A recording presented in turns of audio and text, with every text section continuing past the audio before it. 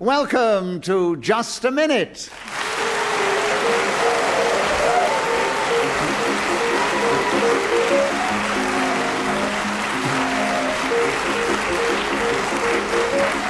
Hello, my name is Nicholas Parsons, and as the Minute Waltz fades away once more, it is my pleasure to welcome not only our loyal and faithful listeners throughout the world, but also our loyal and faithful performers of this game who have joined us this week to participate.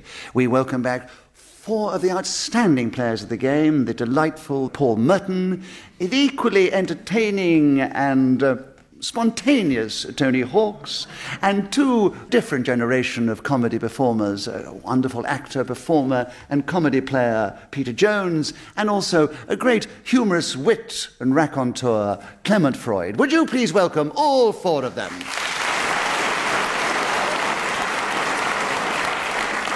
And as usual, I am going to ask them to speak on the subject that I will give them, and they will try and do that without hesitation, repetition, or deviating from that subject. Beside me sits Jane Gibson, who is going to help me keep the score.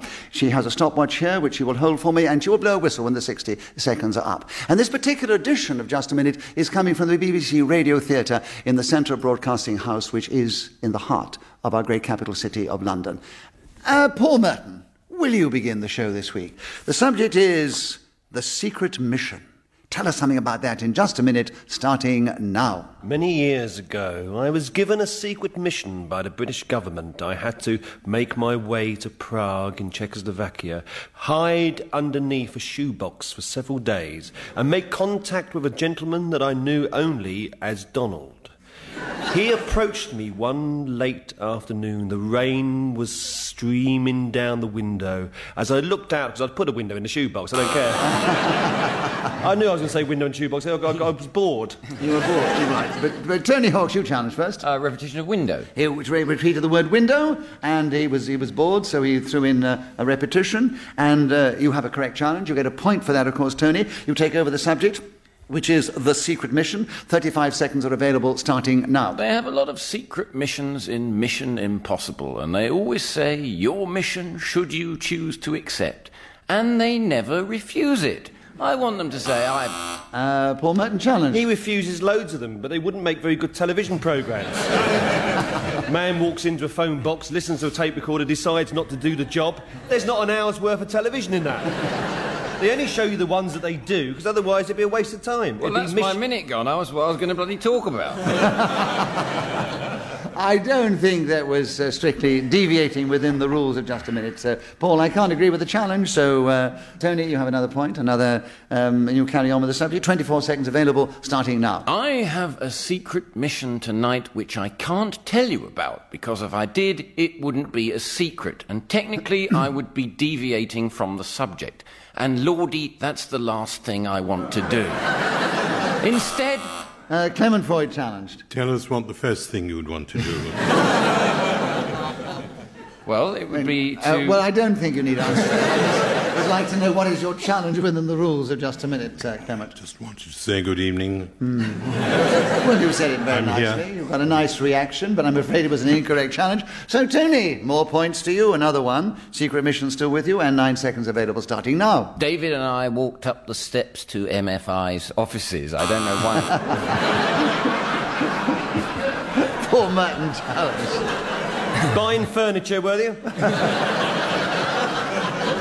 No, I think I must give the benefit of the doubt to Paul Merton here. Say, Paul, yes, a correct challenge. A point to you. 4 seconds. The secret mission starting now. There's a man in the audience from Sweden whose secret mission is to rub out Nicholas Parsons.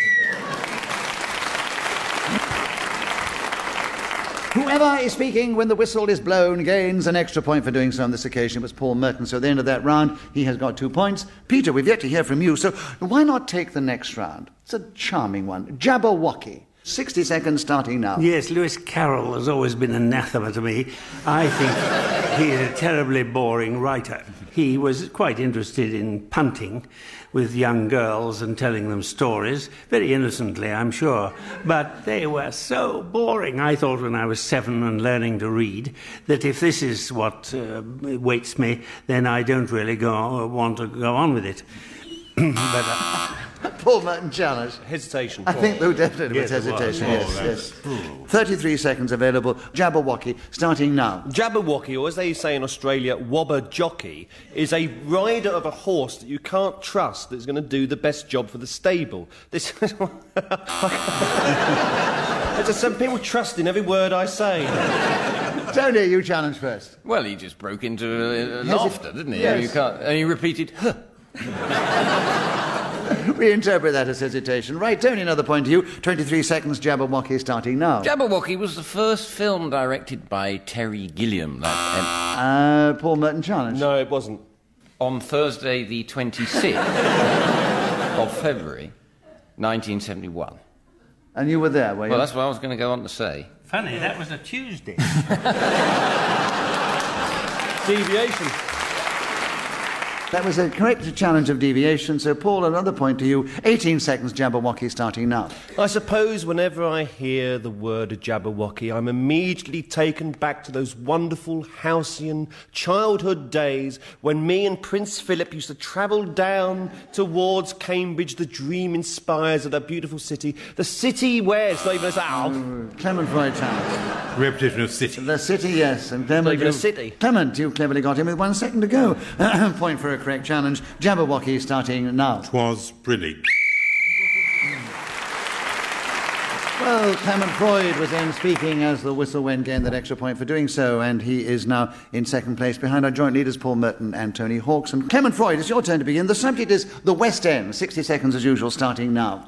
I suppose every city and town, even villages and hamlets, have West Ends. I have personally been to the West End of Perth, Sydney, Melbourne and Adelaide, and leaving the Australian continent, the West End of England, London, especially Mayfair, which is known as the West End by those who dwell in the metropolis of England. Tony Hawk's challenge. Repetition of England. Yes, that's right, yes. 34 seconds for you, Tony, on the West End, starting now. We are making this recording in the wonderful Radio Theatre, not miles away from the centre of the West End in London. And after the show, no doubt, the five of us here will go out and drink into the night, as we do after every other occasion when we've done this. Some put pints away like nobody's business. Others decide they want to go to Soho. I don't go along with that myself. I'd rather see the theatre or some such thing. It really is the entertainment capital of the world, if you like. New York could be a rival, but I don't think it touches the West End as we know it. I've been to the West End in Huddersfield. So, Tony Hawks is excelling this week. More great style and panache. He went to the whistle when, gained that extra point for doing so, and has increased his lead at the end of the round. And, Tony, your turn to begin. The subject is Contortionist. Tell us something about that in this game, starting now. Someone told me if you want to be a contortionist, it helps if you're double-jointed, because you can smoke both the joints and then you don't feel any pain as you move your body into a different position. I'm able to put my left leg behind my right ear, but it is excruciatingly painful because amputation is involved. A contortionist is a gymnast or such like who moves parts of his magnificent physique into these extraordinary places. But you could be a wordsmith who twisted things like we do on Just a Minute. Many times we have to talk for 50 seconds, sometimes longer, a minute in my case, which is clearly what I'm going to do here, because no one... Paul Merton challenge. No, he isn't. So, Deviation. He's deviated from contortionist and now talking about playing Just a Minute. exactly. You don't need good to be a deviation. contortionist. Of to do about this game. 0.1 of a second. So, Paul, I agree with the challenge. 17 seconds with you. Contortionist, starting now. My next-door neighbour is a contortionist, and he likes nothing better than looking up old friends round about the Christmas holiday. Because when you are a contortionist, you can get yourself into all kinds of strange positions. In fact, that's what I meant the first time round, but nobody laughed, so I can't really repeat it. But you getting the idea if I go over the subject matter using different words. Tony Hawk's the challenge just as the whistle's about to go. Well, he's talking about Just a Minute and how he's not allowed to repeat things within the game. He's doing exactly what I did. You've been hoisted on your own petard, Paul, so Tony... Yes. Within the Just a Minute. And Tony Hawks has got the subject back. He's got a second to tell us more about Contortionist, starting now. Lulu once...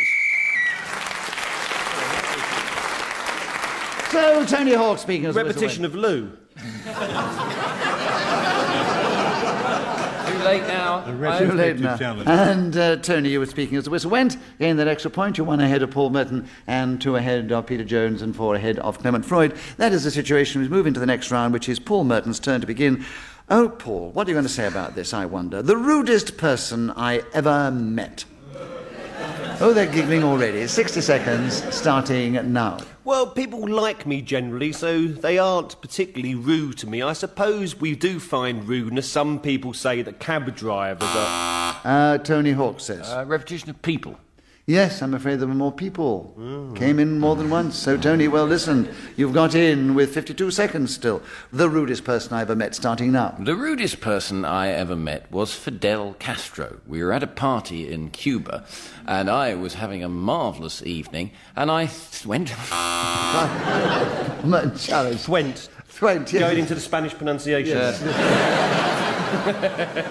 Deviation from the English as we understand it, and Paul, you've got in with 42 seconds on the rudest person I ever met, starting now. Sometimes security people outside buildings.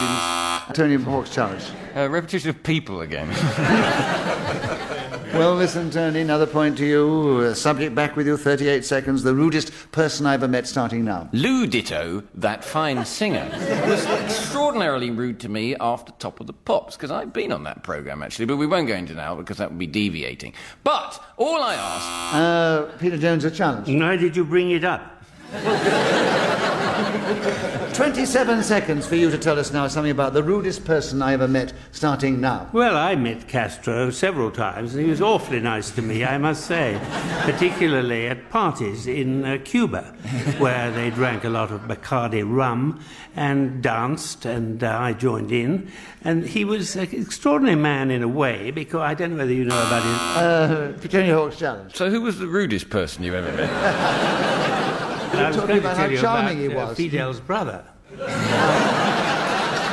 9 seconds for you, Tony. Correct challenge. The rudest person I ever met, starting now. I was on a pirate ship in the Atlantic Ocean, the Jolly Roger flag up on the mast, and the bosun called down to me, said, "Oi!"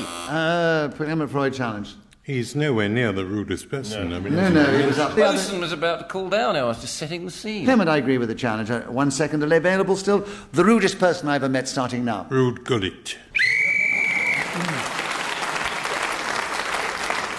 So Clement Freud, speaking as the whistle went, has moved forward. He's still training a little for once. Out in the lead is Tony Hawks and Peter Jones. It's your turn to begin. Feng Shui.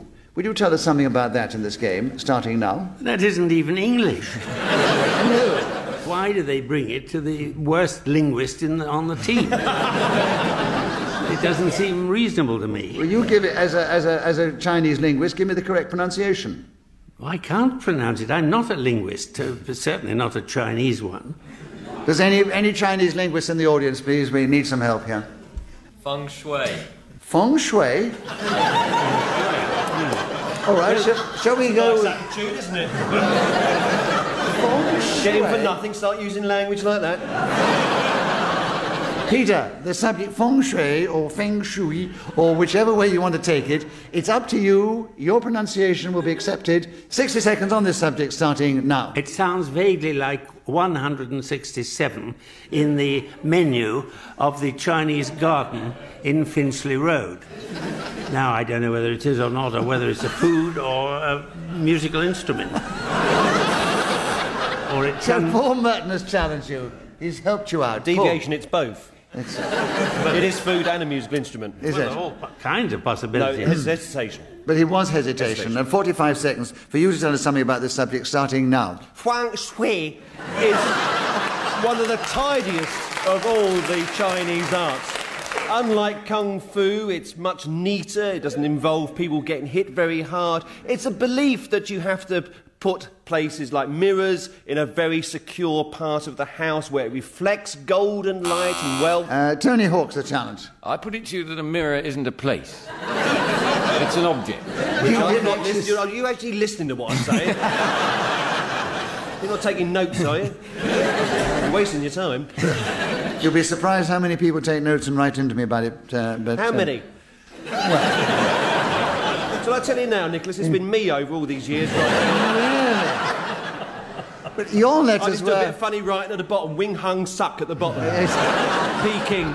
Peking High Street. Big fan of Nicholas Rarson's. I'll write that. Oh, right, it's me.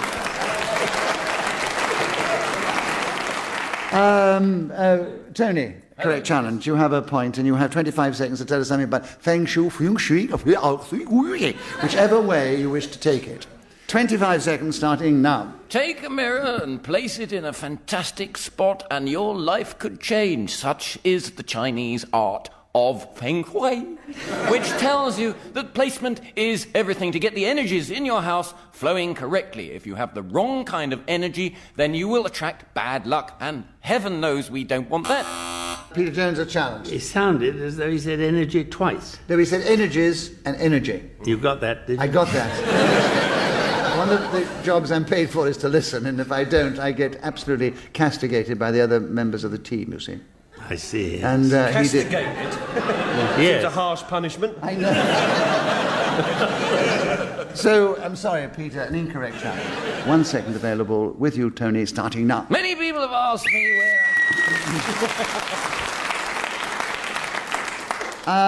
What happened then? Well, Tony Hawks is obviously speaking of the whistle went, and he's moved into a commanding lead at the end of that run. Paul, it's your turn to begin, and the subject here, oh, this sounds a good one, what I keep under my mattress. Tell us something about it in just a minute, starting now. I keep under my mattress at home a life-size blow-up model of Nicholas Parsons, complete with functioning organs. We have a Wednesday get-together with the neighbours where I get out the foot pump and we stand around this little bit of plastic lying on the living room floor, and I slowly, up and down with my foot, I press air into this enormously lifeless form, and suddenly you see a whiff of a sports jacket. You see, could it be that we are going to have amongst us now a replica of that great man who has entertained us now for what seems like a quarter of an hour in his wonderful career? And as the form is filled with oxygen, the surrounding guests, they gasp, they reach for twiglets, drink sherry, and there is a fully functioning chairman of Just a Minute there in front of them. What do we do? Well, some people call it satanic, some people call it evil, but what we like to do is we get hold of this figurine. Oh, so Paul Merton started with the subject and kept going for the full 60 seconds without being interrupted, so he gets a point for speaking when the whistle went. I'm Clement, Freud, your turn to begin. The subject for this round is the final demand. Tell us something about that in just a minute, starting now. The final demand tends to come in a brown envelope with a window, and you open it, and the letter that comes from this covering begins, "Dear Sir, unless." And the title is right, but the name is totally wrong. Thank you. Peter Jones' challenge. That was The all final I say. demand is No, usually... I haven't said that. What was the challenge? Hesitation. It was hesitation, and I agree with the challenge. I would have thought that was fairly obvious. Peter, I agree with the challenge, yes? Hesitation, you have the subject, and you have 40 seconds starting now. Well, the final demand is usually uttered by the Grim Reaper himself, who says, "Follow me." Now, when he says this to myself, then I shall probably decline the invitation, because I don't want to go into the next world, as he would no doubt have me do, because I don't believe it's going to be a great deal better than the one I'm living in now. So I shan't agree to the final demand, and he may easily get the sack. Because he's obviously been put up to this by some higher authority, and I doubt if he would be able to survive disobedience of that kind on any scale at all. This is...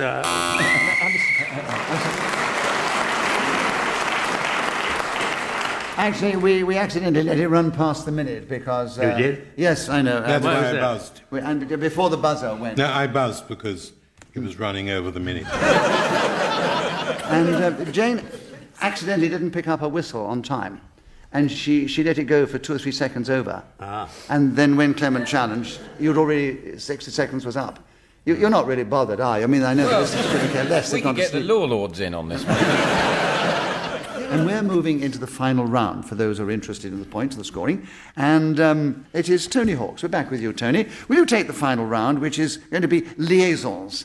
Tell us something about that in 60 seconds, starting now. I very much enjoyed the play Les Liaisons Dangereuses, which was on in the West End of London for some time, and I suppose there are... Paul Merton challenge. Deviation, it's pronounced Feng Shui. So well done, Tony. I enjoyed the challenge. Didn't know what it meant. And Tony, an incorrect challenge. Liaisons dangereuses. Quand j'entendais se faire en pleuvoir, on compris maintenant en 53 minutes secondes. Commençons maintenant. Oh, challenge. Repetition. Of a pause. All right, Paul, you have the subject. You have 48 seconds. Liaisons starting now. What's the subject? Liaisons. Oh, well, I remember. Tony challenge. Il ne parle pas le français, hein? Il faut continuer en français, hein? Qu'est-ce que tu vas? So we're going it's to wasted on me. I did metal work, and nobody's talking about. What are you talking about? Wasted on me. It's true. So if you want to continue in French, you have 46 seconds, Tony. Liaisons. Why has he got it? I don't know. I just thought it was good fun. I mean, the whole thing's gone to pieces.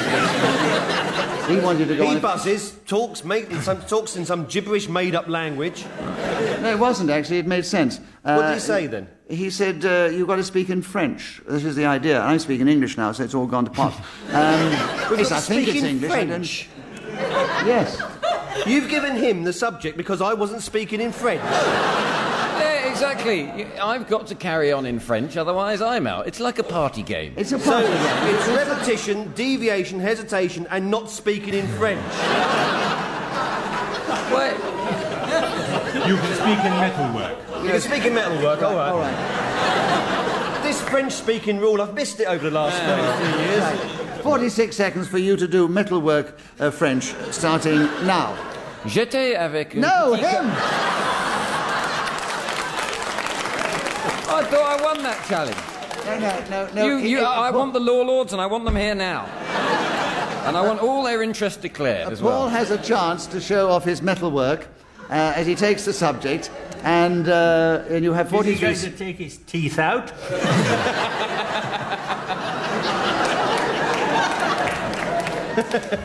No, that's bridge work. This is descending into anarchy. No. If you're Chinese, don't write in. It's not... I love to finish a show on a little bit of anarchy because the audience enjoy it. And it's metalwork, or liaisons. I don't know the French for metalwork. No, it's not you. He's going to do metalwork. You're doing French. Well, they all have to take it their own way. Okay. This is the new concept for this particular round of Paul Merton, metalwork version of Liaisons, starting now. I remember that film. It was very good. Two blacksmiths meet across the room, and they've got little fans, and you don't know which one's in charge of the pig iron or not. And one of them's making a little trowel in the foundry, and the other person is there, and they're wondering whether they're going to fall for this dark, elegant man with huge muscles who's making horseshoes every day. You see, that's metalwork. They taught me that subject at school. Clement Freud challenge. Repetition of metalwork. Yes, that's metalwork. It's not on the card. It's liaisons. But I thought that was the subject, metalwork. No, it's liaisons. You're allowed to repeat the subject. You told me the subject was metalwork. No, metalwork speak you had to give us on the subject of liaisons. Well, what does that mean? It means whatever you want. That's the joy of this round. Oh, right, OK. Right? Just out of a matter of interest, what is the French for metalwork? Metalwork. Oh, OK. No, le solide d'oeuvre. Ah, OK, fine. That's egg, isn't it? That's oeuvre. Oh, right. I just need to know in case Anybody else want to get in the French lesson? Right. Clement Freud, you have 20 I didn't know you did French lessons. I've seen your card in the window. Right, Clement Freud, 23 seconds, liaisons. And you have to take it in your own individual way. We've had French, we've had metalwork, and we've got to be original and distinctive as you go on the subject liaison starting now. A liaison is no more than a relationship between 1, 2, 3, even 4, possibly 5, maybe 6 people. Paul Merton challenged. Well, he's not talking about metalwork, deviation.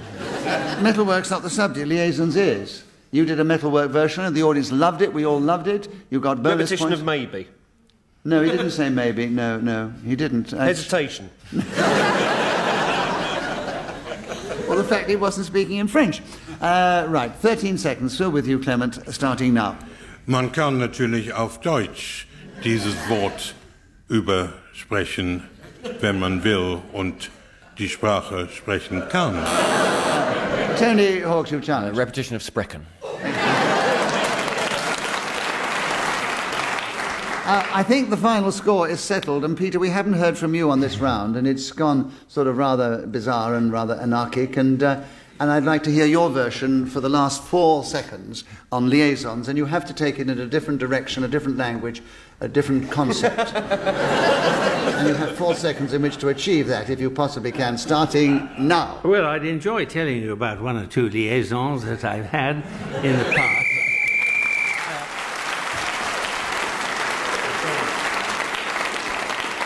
So Peter Jones decided to take it in an utterly English way, as becomes his personality. How delightful, Peter. But he was on a unicycle as he was saying it. I know, which doesn't come over very well on radio.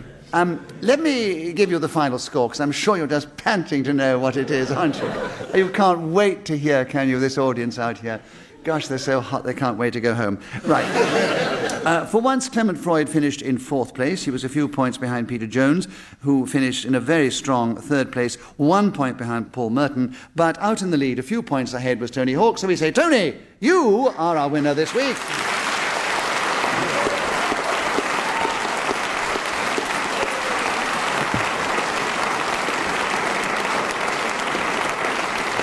We do hope you've enjoyed this particular edition of Just a Minute. I would say bonsoir, boni, and in Chinese, and all the other languages, and thank our 4 intrepid, delightful, and amazing exponents of this game, Paul Merton, Tony Hawks, Clement Freud, and Peter Jones. Also thank Jane Gibson, who has blown her whistle so magnificently as well, helped me with the score on the stopwatch. We thank Ian Messer for creating the game and make sure that we all have such fun when we come to the radio theatre here, and our producer, Chris Neal, who produces and directs it. From all of them, from me, Nicholas Parsons, thank you for tuning in. Thank our lovely audience here in the radio theatre. Tune in the next time we take to the air and play Just a Minute to them from all of us here. Goodbye, goodbye.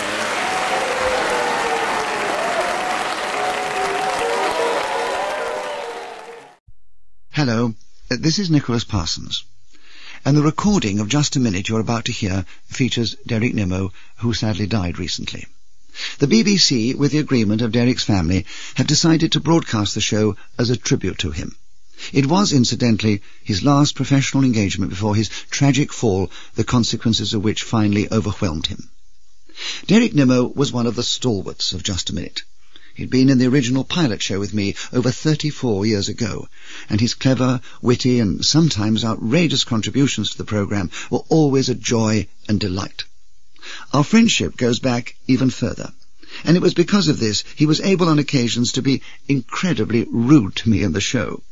It's only when you know someone extremely well can you make fun of them in public and the listeners enjoy it, because they know there's no malice intended. Derek was a skilled comedy performer, equally at home on the stage or before the television cameras. He was also a very fine after-dinner speaker and a most successful entrepreneur, sending productions of plays around the world. He brought all his performance skills and love of travel into Just a Minute. He was exceptional, individual, and a rare comic talent. Please enjoy him once again in what was one of his favourite programmes. Welcome to Just a Minute! Right.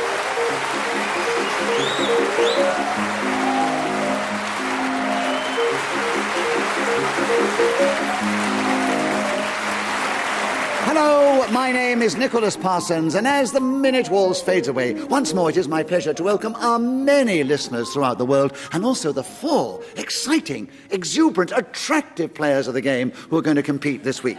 We welcome back a young comedian with his own distinctive and individual style, that is Tony Hawks, another young comedian with his own original style, and that is Graham Norton, a comedy player who's developed his style many years ago, and it is still as fresh today as it was then, that is Derek Nimmo, and a young comedian whose style is which is as distinctive as she is attractive, and that is Linda Smith. Will you please welcome all 4 of them?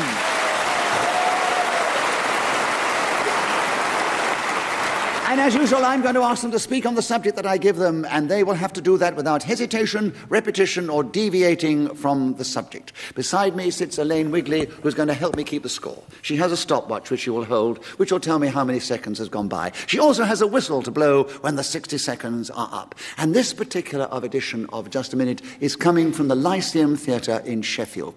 We enjoyed ourselves so much when we were here a few weeks ago. The invitation went out again, and we accepted with alacrity.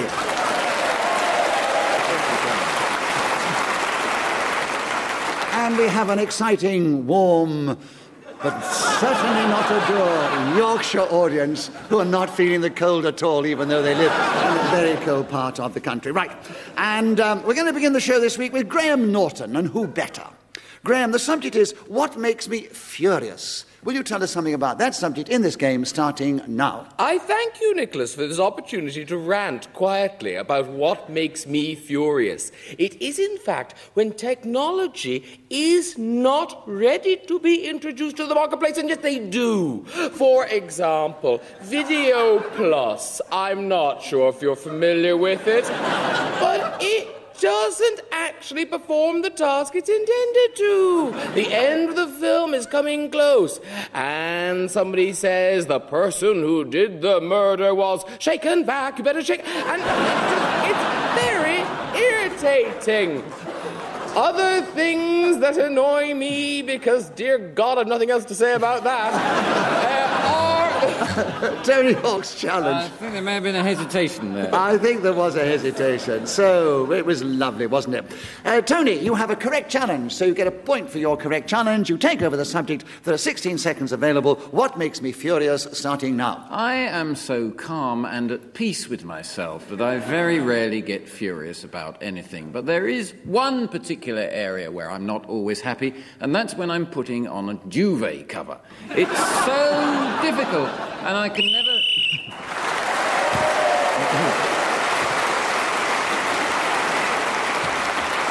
Whoever is speaking when the whistle goes gains an extra point, and on this occasion it was Tony Hawk's. And Linda, will you take the next round? The subject, my party piece. Talk on the subject, starting now. When I was little, my party piece used to be to sing along to my favourite Cilla Black song, Anyone Who Had a Heart. Everyone thought it was charming. How times change. These days, my party piece is to drink industrial quantities of Chardonnay, then Ponce fads, because I'm so drunk I've forgotten I don't smoke, then sing Firestarter by Prodigy.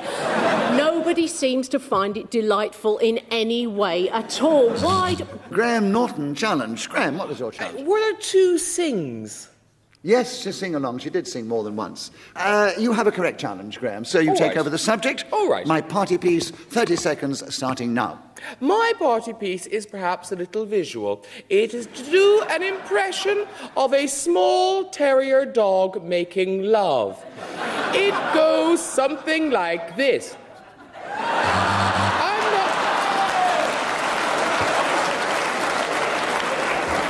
I must explain to our listeners. No, Nicholas, don't. I have to. The audience have laughed, and all the listeners will wonder, why were they laughing? And the reason was that Graham Norton gave a brilliant... His features took on that of a little terrier dog, and his little tongue came out, and it made licking movements. It was worth the laugh. But you've lost the subject. Yes, I thought as much. Yes, because Derek challenge, hesitation. Derek, my party piece, 16 seconds starting now. Well, my party piece used to be to waggle my toes and say nursery rhymes to them. This was tremendously popular. I went on the Name and Andrew show with Bob Hope and Bing Crosby and did my party piece, which received a tremendous acclaim. Yes, Derek Nimmo speaking as the whistleband gained that extra point, and he's now alongside Tony Hawk's in the lead. Derek, it's your turn to begin. The subject, steel. Talk on it, Derek. 60 seconds starting now. Here I am in the city of steel. Well, that it used to be. 40,000 people were employed in the industry, and 9/10 of the world's knives were made here. My great-grandfather was a master cutler and lived in this fine wondrous place. I was told by him, never ask anyone if he's a Yorkshireman, because if he is, he will already have told you. And if he isn't, you don't want to humiliate him. But he lived here for these many years. Of course, I can think of Tommy Steele, who was discovered in the Three Eyes coffee shop in Old Compton Street in Soho, and David Steele, that marvellous man who led the Liberal Party for so long after the collapse of the previous head of that organisation. But Steele is something which Sheffield is playing. Oh, Tony, you challenged. With 2 seconds ago, you went for 58 seconds. And if you go for the full 60, you get an extra bonus point. But, Tony, you got in, yes. It was a hesitation. 2 seconds for you on Steele, starting now. It is wrong to steal, but I'm going to say exactly what Derek...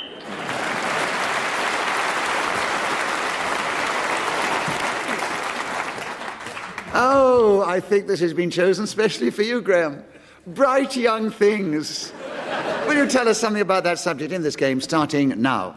Bright young things is a lovely way of describing babies living near Sellafield. Often on the evening, you can see the glow emanating across the fields.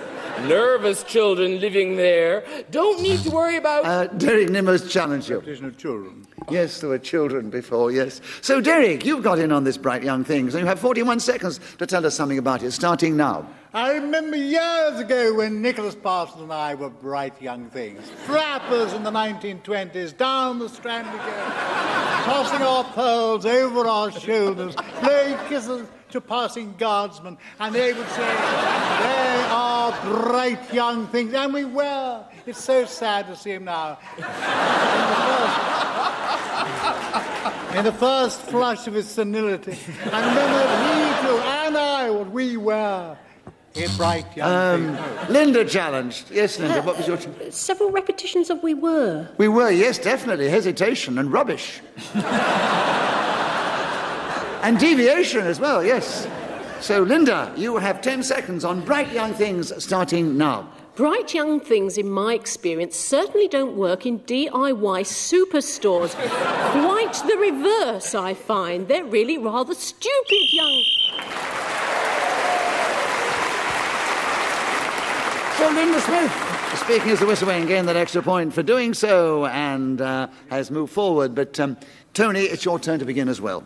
Keeping a straight face. Tell us something about that subject in this game, starting now. If I look out at an audience and see nothing but straight faces, then as a comedian I'm not really doing my job properly. But I used to do a good deal of acting in the past, and it was important to be able to keep a straight face. It was no good being told by a fellow thespian on stage that your mother had died in a Greek tragedy and then burst out laughing because someone had dropped their keks in the wings. Frankly, it was not on. I used to keep a straight face in the cupboard under the stairs. For about 4 years it was there. I used to bring it out at parties and wave it around and then put it away again.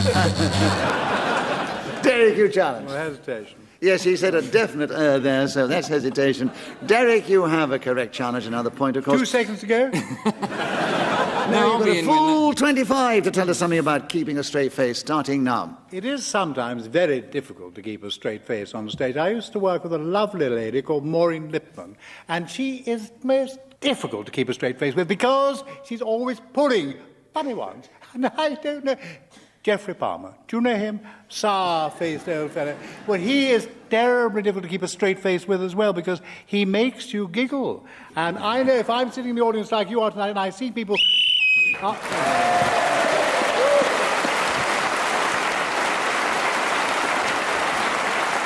So Derek did keep going to the whistle and gain that extra point. He's equal in the lead with Tony Hawkes at the end of the round. Graham Norton, your turn to begin. The subject, 7 Hills. Tell us something about that subject in this game, starting now. Imagine my delight when I sat in my hotel room and picked up a colourful, lavishly illustrated brochure which announced, if you like hills, you'll love Sheffield. Because, as no, but I didn't. It's built on 7 hills. How did that happen, I wonder? Presumably, it was, in fact, built on 1 hill. And, Oh, dear. Tony challenged. Repetition of built. Well spotted. Yes, Yeah. yes. The generosity. Right. Tony, 28 seconds for you on 7 hills, starting now. Jimmy Hill, Gordon Hill, Damon Hill, Harry Hill, Box Hill. The hills are alive with the sound of music. I could go on. Rome wasn't built in a day. That was constructed on 7 hills also, but it's not a patch on Sheffield. Frankly, you see no tourists going there. Well, I often feel like going to the tourist tour there and saying, why are you in this Italian city when you could be in Yorkshire, visiting the 7 hills there? There's much more to see and more Roman remains, I thought.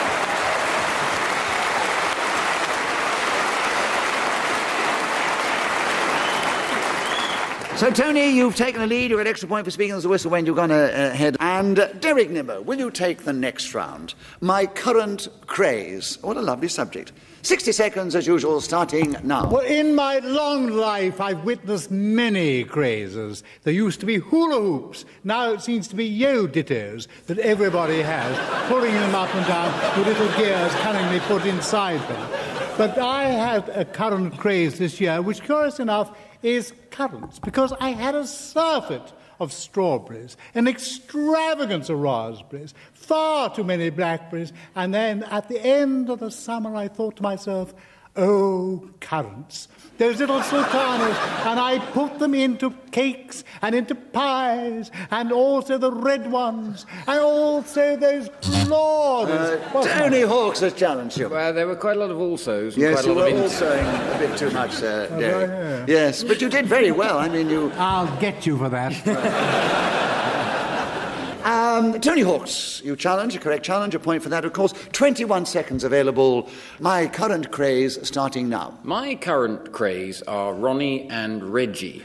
I went out and bought toy replicas of them, and I play with them at home. I was quite keen on snowboarding. I did that for a while. I did it on Hampstead Heath in the summer. It was no fun, I have to tell you. It's far better to go to Verbier or somewhere in Switzerland and...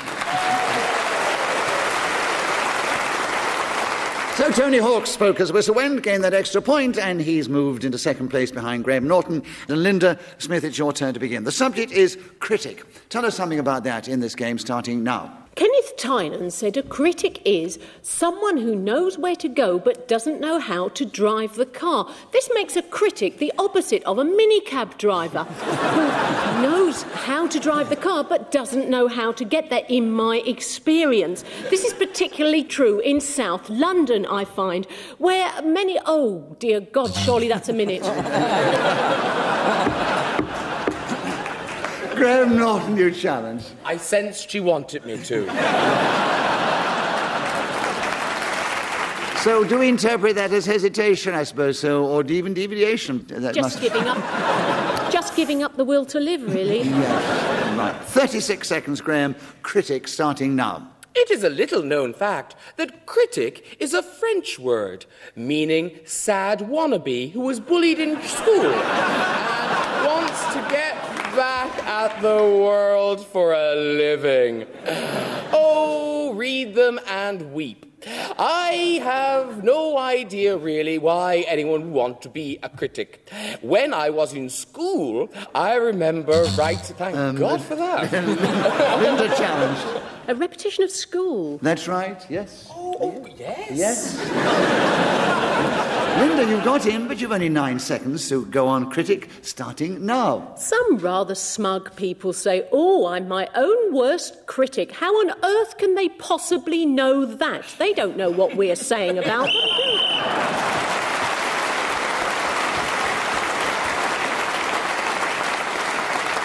So Linda Smith, speaking as the whistle went, gained that extra point. She's equal in second place with Graham Norton there behind Tony Hawks and Derek Nimmo, who are out in the lead together. Derek, your turn to begin. The subject, the wild card. Tell us something about that subject in this game, starting now. Well, a wild card is someone who is unpredictable, and I would suggest David Shaler, that curious man who was employed by the MI5, must be a very wild card indeed. How did the intelligence service get someone who was such a loose cannon and employ him? I've never seen anyone look so shifty and unpleasant. And he's sitting there in France, eating off the lap. He can't come back here and sue me, by the way, because if he does, he'll be nabbed and put in the nearest thing. Jolly good too. And his girlfriend looks equally curious to me, but I cannot imagine how wild card when we have these people... Tony, you pressed your buzzer. Repetition of imagine. That's right, yes, more than that, yes, but there we are. But Tony, 22 seconds. The wild card, starting now. The wild card can be used in poker. We used to have some magnificent games. Paul Merton, who's an illustrious player of this game, we'd go round his house and play into the night. It was magnificent. Sometimes you'd have so many wild. Derek Chalmers.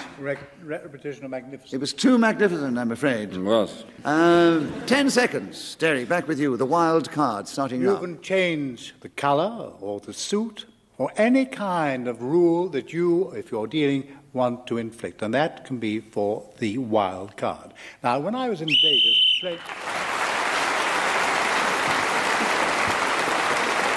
Derek Nimmo speaking as the whistle went, gained that extra point. He's in second place behind Tony Hawks at the end of that round. And Tony, we're with you. It's your turn to begin again. And the subject is the arrest. Can you tell us something about that in this game, starting now? Last night I went out in Sheffield, drank 14 pints of lager, climbed to the top of the town hall, stripped naked, and sang the entire repertoire of the Spice Girls hits, accompanying myself on the organ. The arrest that followed was swift and devastating. The officer came up to me and said, "Hello, bonjour, good day," taking care not to repeat those words, which was handy for me in recounting this story. And he said, "You've already taken down what I want for evidence." And I made a statement and was taken off. I made a citizen's arrest once as an audience. Derek Nimmo challenge. Repetition made. Yes, you were making, yes, a lot there.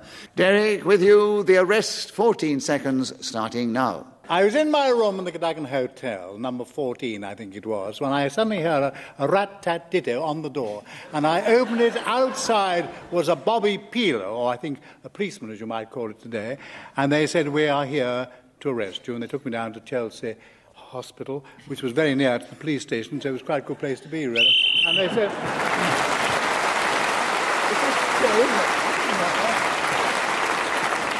Derek Nimmo speaking as the whistle went, gained that extra point. He's now in a lead at just one ahead of Tony Hawks. Graham Norton, your turn to begin. Scent. Tell us something about that delicious subject in this game, starting now. It remains a mystery to me why they name scents the way they do. Who wants to smell like Old Spice? Surely it should be fresh, vibrant. Basil, I love you. But however, a scent like jazz is to perfume what that is to music. Pointless. Dreariness in the air. There's a new one now that Calvin Klein has just introduced called Contradiction. Why? Somebody says, "I love your perfume." No, you don't. "I'd like to go home with you." No, you wouldn't. It's a curious name for anything. As a young boy, I would sit in the car beside my father, being driven to the school hop, reeking of blue Stratos, which was a popular thing at the time. Now, of course, draw near.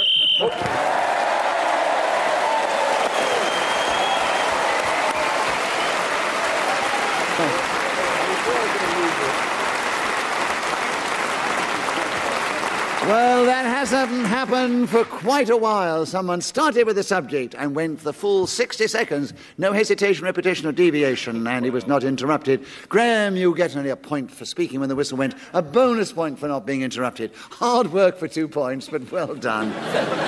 And you're still in third place. Linda, it's your turn to begin. A lovely subject, a swift half. Tell us something about that in this game, starting now. A swift half, a quick little drink, probably with a chum, is so much nicer than a half swift, such as the cat might leave in the kitchen for you to find. Charming, equally unpleasant, a half swallow, a half pigeon, a half wren, a half... Tony, you challenge. I think there was a hesitation. Half a hesitation. It's definite hesitation. Tony, 41 seconds, a swift half, starting now. Last night I went out in Sheffield and drank 28 swift halves. I climbed to the top of the town hall, removed my clothing, and sang the entire repertoire of the Spice Girls hits whilst accompanying myself on the organ. This is an example of what not to do. Normally you should just have a swift half, maybe... Derek Nimmo challenge. Deviation, I don't think they could be very swift halves if you had 28 of them. They must be rather slow halves. They're incredibly quick if you've got to get 28 in, I tell you. I mean, a swift half, each half was swift. No, he wasn't deviating from the subject. So, 21 seconds with you, Tony, still a swift half starting now. The second half of Sheffield Wednesday against Manchester United went very swiftly for me because I was enjoying the scoreline of 3-1. That was an example of a swift half that you don't imbibe, but one that you watch. I can't remember how much. Norton challenge. Yeah, that was a bit... That was hesitation, and you cleverly got in with 4 seconds to go on a swift half, Graham, starting now. Thanks to penalty shootouts, hurrah, what a great idea. Swift halves...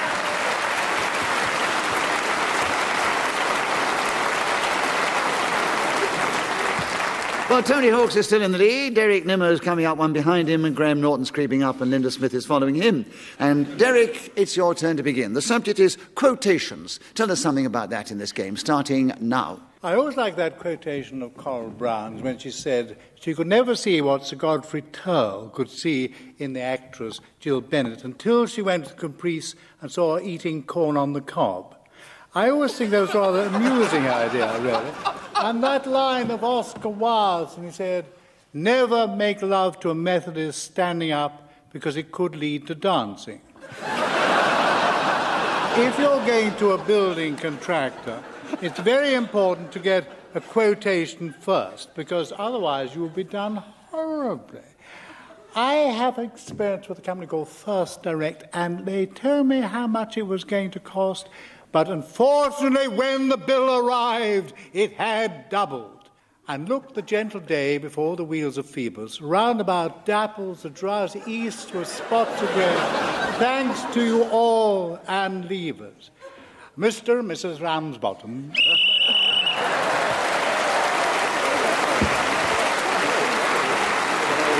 Right.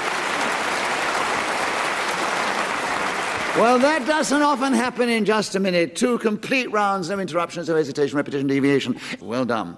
So we're moving into the last round, alas. And Tony Hawkes, it's your turn to begin. And the subject is apron strings. 60 seconds as usual, and your time starts now. I was tied to my mother's apron strings for a long period of my life, but fortunately they were incredibly long. So she lived in Buenos Aires, and I was brought up in Brighton.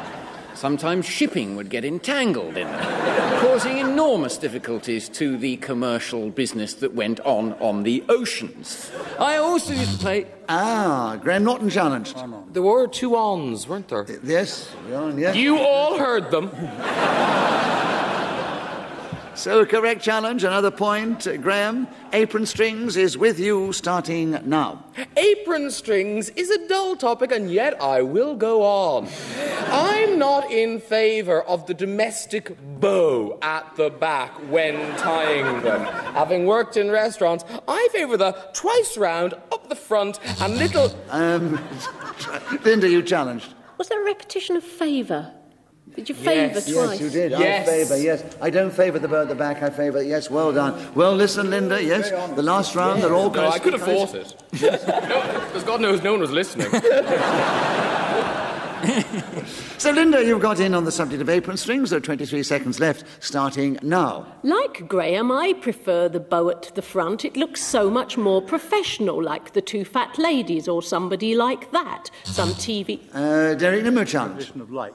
Like that. There was too many likes. I'm sorry, Linda. So Derek's got in with 15 seconds to go on this subject. Apron strings starting now. If you are a bishop of the Church of England, you would wear an apron with strings that tie in front. Similarly, should you be a Freemason, you would wear, as an entered apprentice, an apron with strings that have to be tied, not behind. And Tony was challenged. Repetition of tide. Tide, yes, that's right. And Tony, you've cleverly got in with 1 second to go.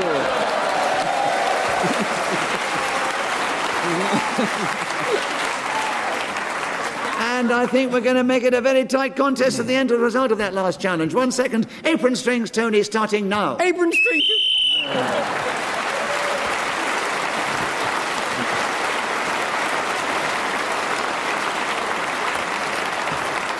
So let me give you the final score. Linda Smith, who's not played the game as much as the others, just finished in 4th place, just behind Graham Norton in 3rd place. 2 with the same points, 11 points each. Derek Nimmo and Tony Hawks are our joint winners.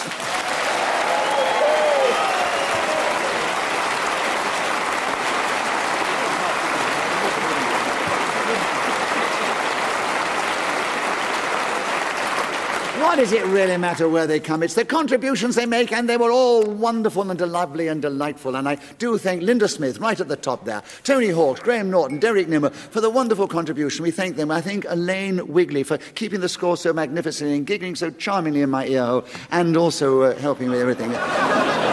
And also our producer, Chris Neal, who produces the show, keeps us all in order when he possibly can. And, of course, the creator again, Ian Messiter. We're deeply grateful to him, and particularly grateful to this lovely Yorkshire audience of the Lyceum Theatre Sheffield for encouraging us on our way. Thank you so much. We've enjoyed ourselves here in Sheffield. From me, Nicholas Parsons, goodbye!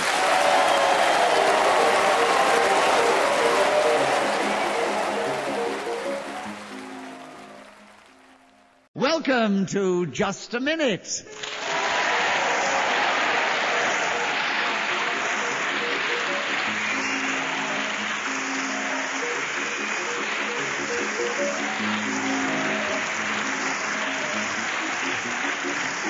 Hello, my name is Nicholas Parsons, and as the minute waltz fades away, once more it is my real pleasure to welcome not only our many listeners throughout the world, but also the 4 talented, diverse performers from different areas of show business who this week are going to partake and compete in Just a Minute. We welcome the actor, playwright, wit, Peter Jones, the lyricist, writer, cricket buff, Tim Rice, comedian and actress, Jenny Eclair, and that comedian, presenter and stand-up, Stephen Frost. Would you please welcome all 4 of them?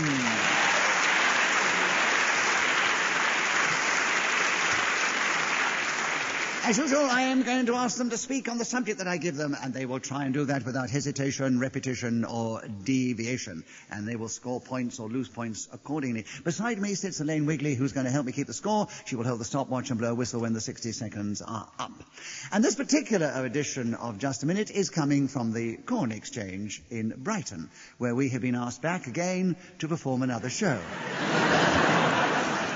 Stephen Frost, would you like to begin? And the first subject on the card here is giving your all.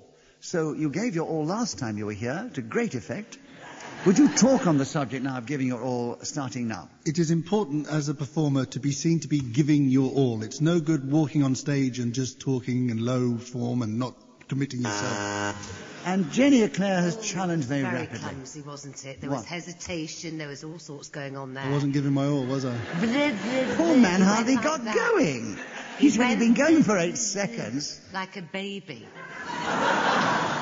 No, he can talk like a baby if he wants to. I mean, you can put on a voice, you can go into a He character. hesitated. Steve, did you Oh, hesitate? Jenny, don't try so hard.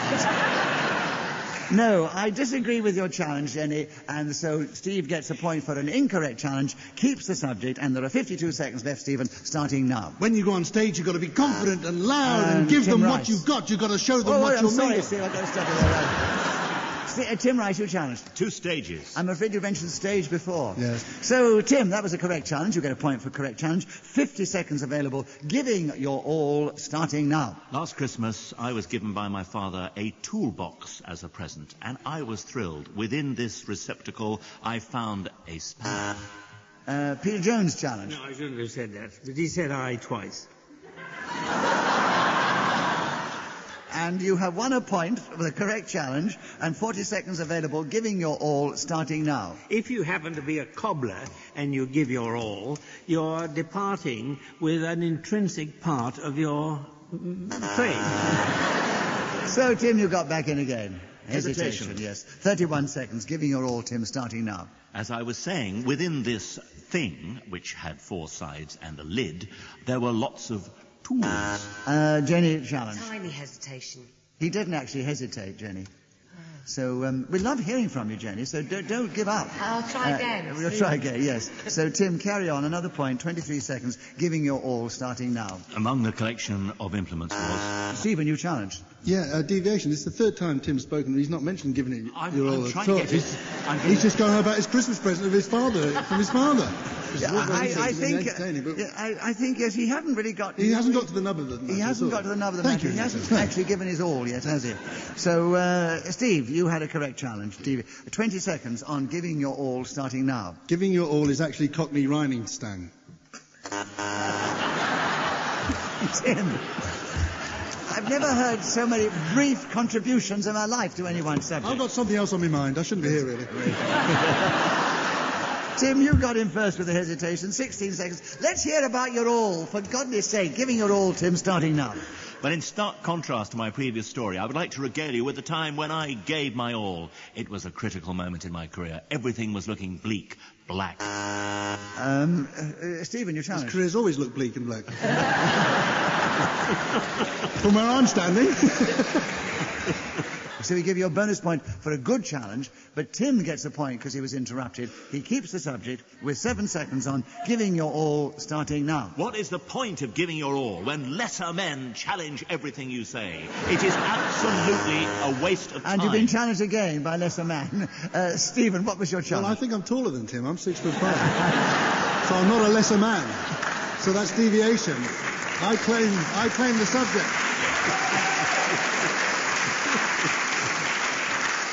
He didn't establish lesser in height. He was referring to other things. We don't know that. We don't know that. If you meant the other way, then there's going to be a fight after the show. We have to assume that, Stephen, but we still like the challenge, so we're going to give you a bonus point for that, because it was a good, subtle challenge. But to be fair to Tim, he must keep the subject and another point. 4 seconds, giving your all, starting now. Giving your all. Who would have thought that giving your all could be such a difficult...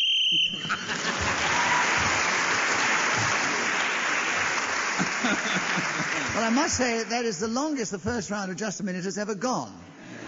And a total of 12 points was scored in the round, of which 7 went to Tim Rice, 4 to Stephen Frost, 1 to Peter Jones, and Jenny Eclair is yet to score. Peter, it's your turn to begin. Would you tell us something about the Rubaiyat of Omar Khayyam? And there are 60 seconds if you want them. Starting now. Well, it's a Persian poem which was translated by Edward Fitzgerald, and perhaps the best-known line is "a loaf of bread, a glass of wine, and thou." And I've always been... Jenny challenged. I'm very sorry, but I think the line goes, "a jug of wine, a loaf of bread." It's that way round. It's a jug of wine, a loaf of bread, and thou. I'm not trying to be particularly accurate. Oh, I was quoting from the original Persian.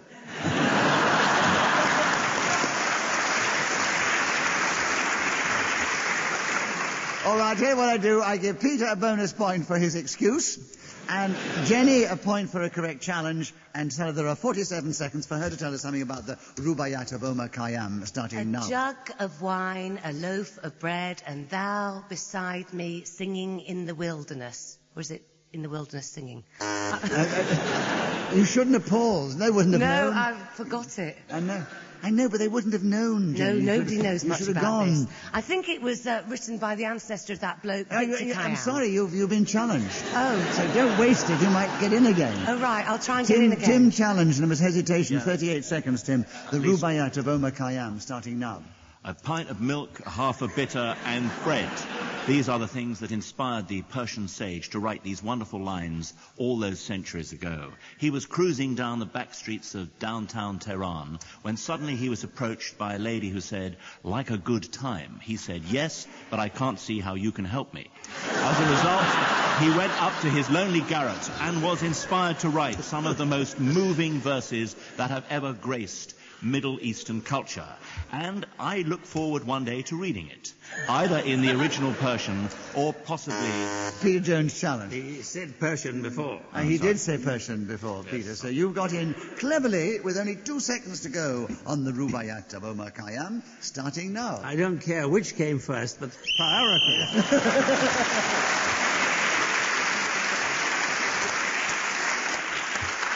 It doesn't matter which came first, Peter. You got in before the whistle, and you got that extra point for speaking as the whistle went. You had other points in the round bonus, and you're equal in second place with Stephen Frost, just behind our leader, Tim Rice. And Jenny, your turn to begin. Round robin, that's the subject. Tell us something about it in this game, starting now. A round robin is one of those ghastly, smug letters you get from relatives abroad that gets photocopied, sent to all the people they've left behind, just to remind them how well they're doing in foreign climes, with their swimming pools outside and their oranges growing in their gardens. And they go on and on about how their kids are really... Stephen, you challenged. 2 ons there. On and on. I went on and on. On and on, yeah. I became dull. Yeah. 44 seconds. On and on. Round robin is with you, Stephen, starting now. When a mutiny was about to take place on a ship in the 18th century, they all signed a letter, but it was a round robin, a piece of parchment in the... Jenny. Dreadful hesitation. Dreadful. Don't rub it in. He hesitated.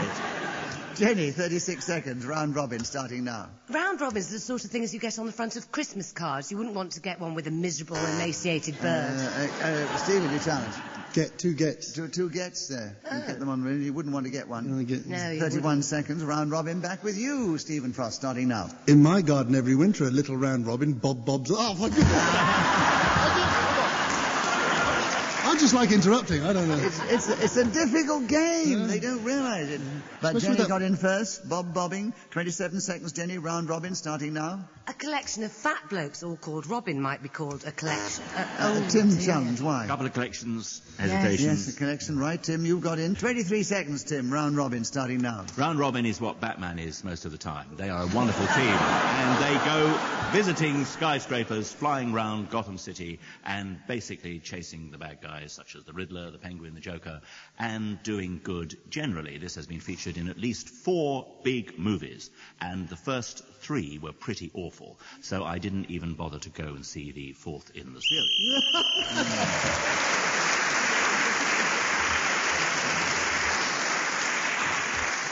So that last little sequence of Tim's was the longest session we've had in this particular edition of Just a Minute. And Tim, your turn to begin. The getaway car. Tell us something about that in this game, starting now. I got a getaway car. It goes beep, beep, and it is... Yes. Last time we were playing this game in Brighton, we had trouble with beeps, didn't we? Yes, we have 2 beeps. Yes. Jenny, you got in there. The getaway car, 51 seconds, starting now. Traditionally, the getaway car is a Jaguar or a Daimler. No self-respecting criminal would drive a getaway car that was a Vauxhall Nova, say. My boyfriend has a Jaguar. I said, why do you need a getaway car? He said, to get away from you. Tim, Steve, right. Stephen, you challenge. 2 Jaguars there. There were 2 Jaguars, unfortunately. Yes. I mean, not... I got my joke in anyway. I know. 45 seconds, the getaway car. With you, Stephen, starting now. I drove a getaway car once in my teenagerhood, and I got caught by the police, and I didn't have a licence, and they did me for that, but not driving the actual motor vehicle that was getting the people away from the situation which we were actually getting away from at the... I think the people of Brighton will always remember you for your struggles, Stephen. I mean, Jenny, you got in first. There are 35 seconds, the getaway car, starting now. Getaway cars squeal away from the curb and go very fast through boxes, empty cardboard boxes. I don't know why they do. Tim Rice challenge on the Race boxes, I'm boxes. sure. Yes, 29 seconds. The getaway car, Tim, starting now. What baffles me about getaway cars in the movies is that they are never clamped. They can always find a place to park. Never on a double white line. Never, Stephen challenge. Never land. Never land, yes. 21 seconds, Stephen. Getaway car, starting now. The best getaway car, of course, is the Robin Reliant. Because it only has 3 wheels, there's less chance of it being clamped, as Tim was mentioning there. They go around corners very fast and lean left or right, depending on which way you move the steering wheel. The speed is not that great, but this fools the police, who tend to chase Jaguars.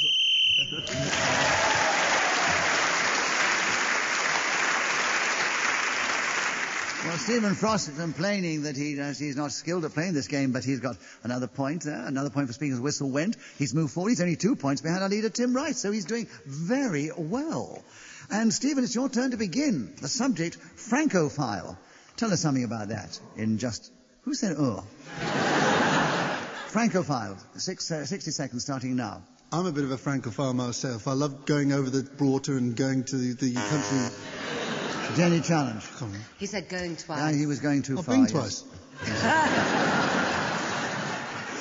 Jenny, Francophile. 55 seconds starting now. Francophiles are lovers of all things French. I do not suffer from this condition, being the only person in the world that thinks that France is a bit of a dump. You can keep your gaulois, your horse meat. Stephen, you challenged. Xenophobia. No, she said 2 yours there. Yes. 2 yours, and there was going to be more a list. 2 what? Sorry? Yours. You can keep yours, you can keep yours. Yes, I said that Yours. twice. No, you were going to do another one as well. 44 seconds. Francophile starting now. There is nothing better than a plate of cheese from Normandy, a bowl of soup from the Dordogne, and a woman from the deepest heart of Paris. These are things that keep me happy in the winter nights when I'm travelling across that great country that once President de Gaulle presided over in that oh-so-fantastic way he did in that little flat teepee hat of his. Mais bien sûr, vous a dit à moi, c'est beaucoup de vin et il y en a personne là-bas qui parle comme moi. Elle aime manger les repas de français. Les langoustes, les crevettes...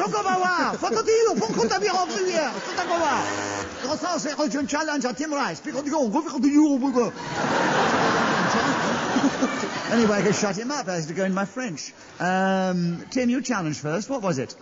I can't remember. Should we call it showing off?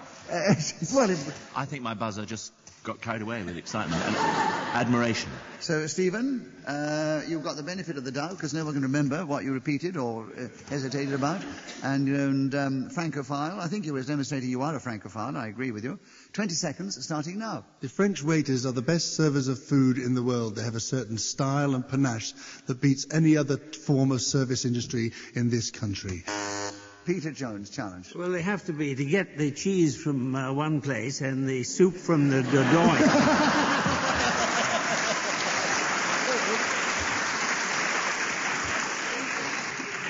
You got a bonus point anyway, but what's within the rules of just a minute? What's your challenge? Well, he was just rambling on, wasn't he? Well, I don't know that he was actually deviating from anything. We give you a bonus point because we loved you. We'll give you the subject as well. 11 seconds, Francophile, Peter, starting now. Well, I love the south of France, and I'd go there every winter if I had enough money, and I wouldn't do just a minute until April or May, if they were able to. Jenny, challenge. Hesitation. No. It was just teetering on hesitation. It didn't quite get there, no. Benefit of the doubt is what I say. No hesitation. Another point to you, Peter. 2 seconds ago, Francophile starting now. The Battle of Flowers. Stephen challenged. Repetition. Well, what of? I just want to say that's how it's in French. You say repetition. It's a similar word. All those hesitation you can say as well in French. Right. They're all very similar words. Fine. It's a great thing about France. Some words are the same as English. Well, I'll do it for you now. You've given Peter another point, by the way. A point?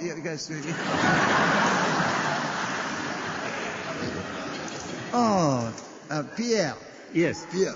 Oui. Vous avez gagné un autre point? The Battle of Flowers in Nice is one of these spectacles that... Non. S'il vous plaît, continuez. Sans hésitation, répétition, déviation. Oh, c'est bon?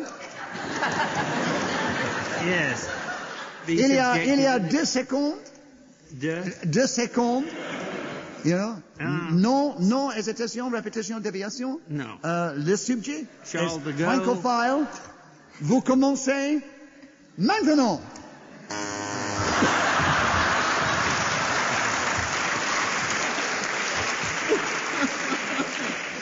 Tim, you challenged first. Hesitation. He was lost. Admittedly, there were 2 seconds to go, and Elaine, who works my stopwatch for me, has now made it 3 seconds. She'd gone backwards. You're in hysterics, aren't you, Elaine? Because in France, they're an hour behind. Yes, Peter, another point. So Peter Jones got the point for not speaking as the whistle went. Well, he's moved forward. He's now in second place. But equal in the lead now, Tim Rice with Stephen Frost. Peter, it's your turn to begin. The subject is my first night. Will you tell us something about it in this game, starting now? Well, it was a very traumatic experience altogether. And I remember I was sort of covered in some kind of sticky material. And Peter, I didn't recognize my mother immediately. Well, after all, I was upside down. And the doctor was holding me by the ankles. And he was very elderly and kept shaking. What is it? You were actually challenged before you got hung upside down. Oh. Yes. But you were so funny that I'm going to give you 3 bonus points. 3? Yeah.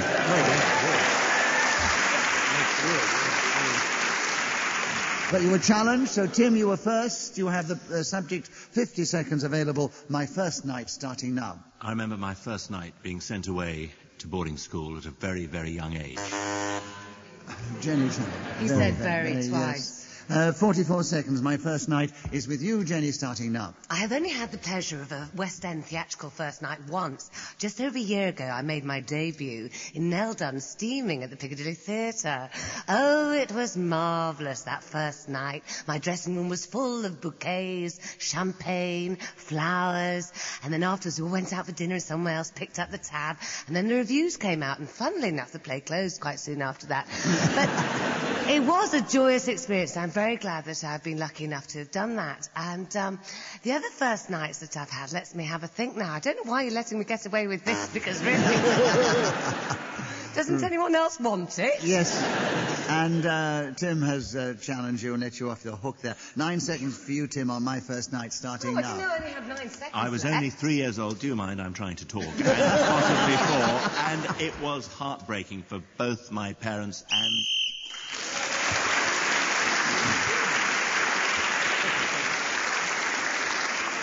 On that occasion, Tim Rice, speaking of the whistle wing, got the extra point for doing so, and he's moved forward. He's in the lead, just ahead of Stephen Frost, equal now with Peter Jones and Jenny Eclair. You're coming up from behind.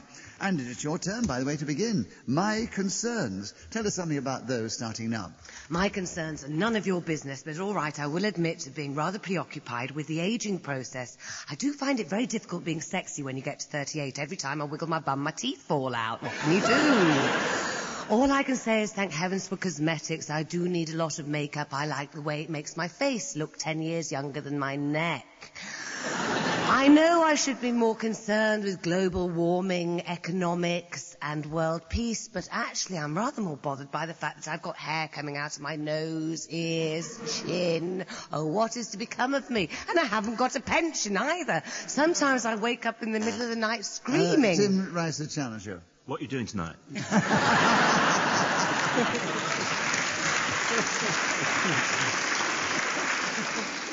Right, a bonus point to Tim Rice. We love the challenge, but Jenny gets a point for being interrupted. Keeps it 21 seconds still on my concerns, Jenny, starting now. Yes, and sometimes I wake up screaming, thinking, oh no, I'm going to be 70 and I won't have any money, and I'm going to be waiting at a bus stop, thinking, oh, next Tuesday when I get my pension, I might be able to afford some wine gums. Stephen Frost, John. 2 pensions now. I wish I could. Pensions, right, repetition.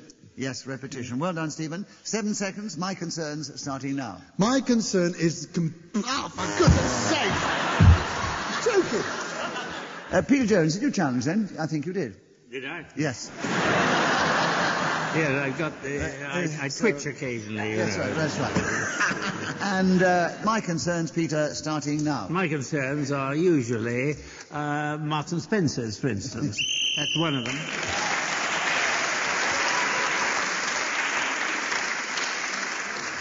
So, Tim Rice is still in the lead. Peter Jones has now crept up a little because he was got that extra point for speaking of whistle wind. Then it's Stephen Frost and Jenny Eclair in that order. Stephen, your turn to begin. Routines. I'm sure you've got plenty of those, but tell us something about your routines, Stephen Frost, starting now. When I get up in the morning, the first thing I do is put my clothes on, which is a bit unusual because I haven't got undressed from the night before. So I tend to go walking down the street looking like a Michelin man. This is one of my routines. The other routine I like to do is brush my teeth and make sure that they're all shiny and sparkly like they're supposed to be, so I get no dental problems in the near future. My third routine I like to do is wash my body all over and rub it off with sandpaper. This makes the skin nice and shiny and fresh. Jenny, a challenge. Shiny twice. Yes. Yeah, a bit shiny, yes. So, Jenny, you've got in on routines with 28 seconds to go, starting now. I have some pre-show routines based on fear and suspicion. First, I put my lucky pants on, then my earrings of good fortune. Next thing I do is I tug my left earlobe twice, muttering a mantra, secret mantra that, Oh, so 2 mantras, right. Tim, you heard first. 13 seconds, routines with you, starting now. My routines are incredibly boring. Nothing like as gripping. Peter Jones' challenge. Better stop now.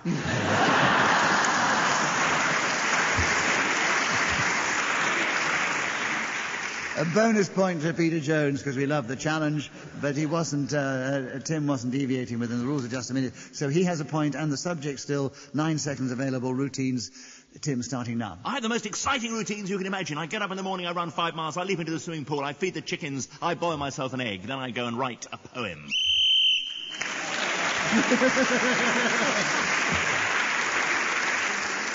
If you can maintain that routine, Tim, you must be exceptional. And so as we move into the final round, when your turn to begin, Peter Jones, the subject, new man. Will you tell us something about new man in 60 seconds, starting now? Well, I like Paul Newman. He's very good. There's wonderful blue eyes and everything. And then it's a shop in Duke Street, I think it is, and they sell things very masculine. Jenny, your challenge. slight hesitation. Slight, no, definitely. You earned twice. 48 seconds. New man. With you, Jenny. Tell us about your new man, starting now. Oh, God save us from the new man clogging up the supermarket, talking to his children as if they were normal human beings. Don't they make you puke? Oh, give me a man in a cowboy hat who sits back, shuts up, and soaks up any strayed bullets and buys the drinks till bedtime. That's what I want, none of your soppy, wimpy old new bloke. Anyway, it's an old-fashioned concept. I think women made them up in the 70s when they liked the idea of watching men cry. Ah, yes. And then as soon as they started weeping their soppy tears, we looked at them and thought, you pathetic little creatures. Come on, I want a thick, leathery skinned bloke that tears the hides off buffalo for their woman and goes out and brings me...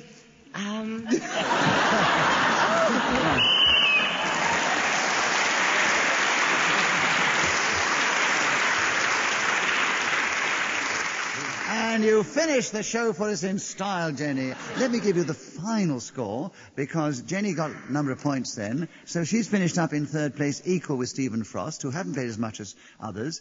Peter Jones has played it quite a lot. In fact, a hell of a lot. But but he's always does well. He finished in second place, but only just 3 points behind our leader, Tim Rice. So, Tim, we say you're the winner this week.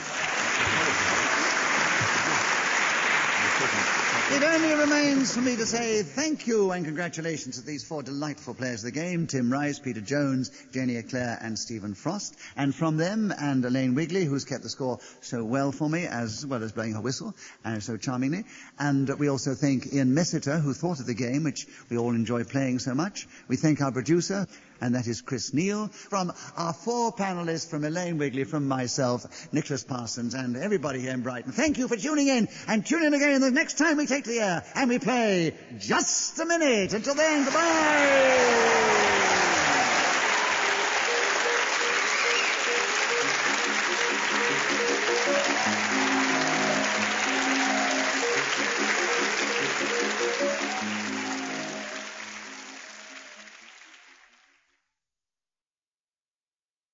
Thank you.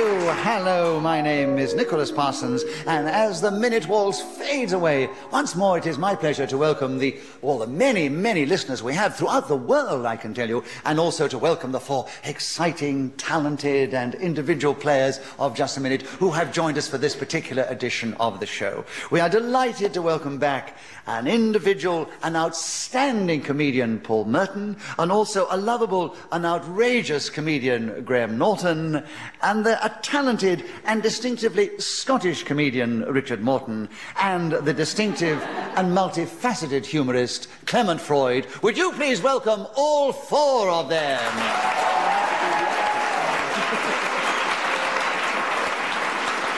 As usual, I am going to give them a subject on which I'm going to ask them to speak, and they will try and do that for just a minute if they can, but they have to do it without hesitation, repetition, or deviating from the subject. Beside me sits Elaine Wigley, who will help me keep the score. She'll hold the stopwatch, and she will blow a whistle when 60 seconds are up. And this particular edition of Just a Minute is coming from the Pleasance on the Fringe at the Edinburgh Festival, and in front of us here we have a delightful, attractive, and exuberant Fringe audience who are going to encourage us on our way, and we'll begin the show with Clement Freud. Clement, the subject is a can of worms. Can you tell us something about that subject in Just a Minute, starting now? A can of worms is a gastronomic item which has to date escaped me. I wonder whether lugworms really shouldn't get a much better press than they do. Worms, in common with head lice, dung beetles, and cockroaches, are allowed... Paul Merton, you've challenged. Hesitation. I agree with the hesitation. So, Paul, you have a correct challenge. You get a point for that. And you take over the subject of a can of worms, and there are 39 seconds left, starting now. I had to take back a tin of baked beans at a supermarket the other day because it was well past its sell-by day. I opened it up and there was a load of maggots inside it. I said, "This is a can of worms you're selling me here." They said, "Well, what do you expect? It's more meat in it than you'd normally get." I said, "Listen here, I'm going to start a fight." So I did, and I took them to court and I won.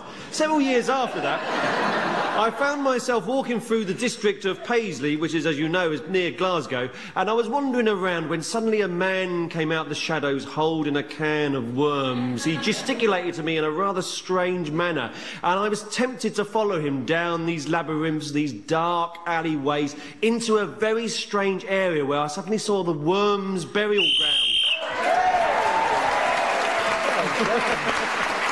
Well done. Well, Paul Merton not only took the subject, but took it at pace and kept going and kept changing the phraseology so he didn't repeat himself. And speaking as the whistle went, so he gains an extra point for that. And at the end of that round, you won't be surprised to hear that he's the only one who's got any points. And Paul, we'd like you to take the next round. The subject, black comedy. Tell us something about that in Just a Minute, starting now. It's a particular form of humour, black comedy, that looks at the darker side of life. One prime example of this would be the Mel Brooks film Young Frankenstein, made in the early 1970s, that featured the monster recreated by the Mad Doctor. And there was a rather charming graveyard sequence, I seem to remember, that was rather fun. Marty Feldman... Richard Morton, you've challenged. Repetition. What? Sir, I'm actually from Newcastle, Nicholas, but you said I was Scottish, so I had to go, repetition. So, if it's all right... So, Richard, have I got to actually introduce the whole show again? No. Richard's prepared to come from Scotland for the purposes of this show. If you want to move the border down to the Roman wall, that's okay, I don't mind, it's great. And sorry about that Swedish accent, everybody, I put on there. But Paul actually repeated the word rather. He did. He rather did it twice. Yeah. Really? You rather did. That's not like me. Yeah. No, but it was correct. So, Richard Morton, okay. You have a correct challenge, and it's lovely to have somebody from Newcastle on the show. Yeah. And we'll love to have black comedy as the subject, by the way, and you have a correct challenge, a point for that. 38 seconds available, starting now. Black comedy, of course, is very big in Scotland, with many comedians like Chip Murray from Glasgow coming out with marvellous, macabre, dark sort of jokes, putting them into his stand-up act and making them very successful. Scottish audiences, of course, like dark comedy indeed. Clement Freud challenge. Repetition of course. Oh, yes. that gets one of those sort of reactions. Ooh! Well, if it's going to be like Yes. Get him. But it is a correct challenge, and when the rules of the game, I have to abide by that. So, Clement, you have a point for that. You have 24 seconds still available on black comedy starting now. I like Bill Cosby best.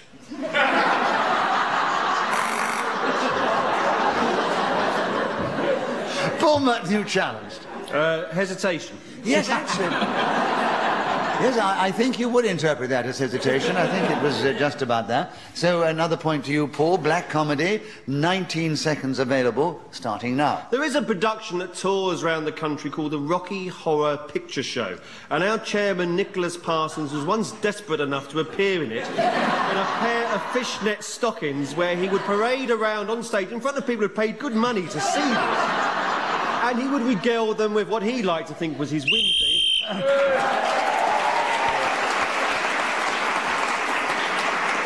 We have some Rocky Horror fans in the audience, actually. It's a black comedy, isn't it? I know, black comedy, there we are. With black tights and black fishnet tights and high heel shoes, but that's only for the finale. That's what he wears going to the theatre. Paul, you kept going with your description of black comedy on Nicholas Parsons in his high heel shoes until the whistle went, so you have gained that extra point. And pros and cons. That's the subject, Richard. Go on it if you can for 60 seconds, starting now. Pros and cons, of course, means the good or the bad, the easy or the difficult. It's a judgment or a decision that we make and decide in a contingency way in our minds. When we are faced with a situation that is so difficult, we just talk rubbish like I'm doing now. Hopefully someone will take pity on me and both. And Graham Norton. It was just a mercy interruption. It's sort of the panel game equivalent of Pet Rescue. I just came in. Graham Norton, Yes? 43 seconds available to tell us something about pros and cons, starting now. Pros and cons are similar yet different. Pros make you pay for something you want. Cons remove money from you for things you don't actually need. Con men. You see, rather clever. I don't know how I thought of it myself. However, that's really the end of the only thing I can think of to say about that. Clement Freud challenge. Well, that's it, isn't it? You've had a similar challenge to the other one that Graham had for Richard. So 18 seconds for you, Clement, on pros and cons, starting now. People believe that some of the most beautiful prose was written by Edna St. Vincent Millay, although Catherine Mansfield has her admirers. Moving smoothly to cons, these tend to be confidence tricksters, evil men.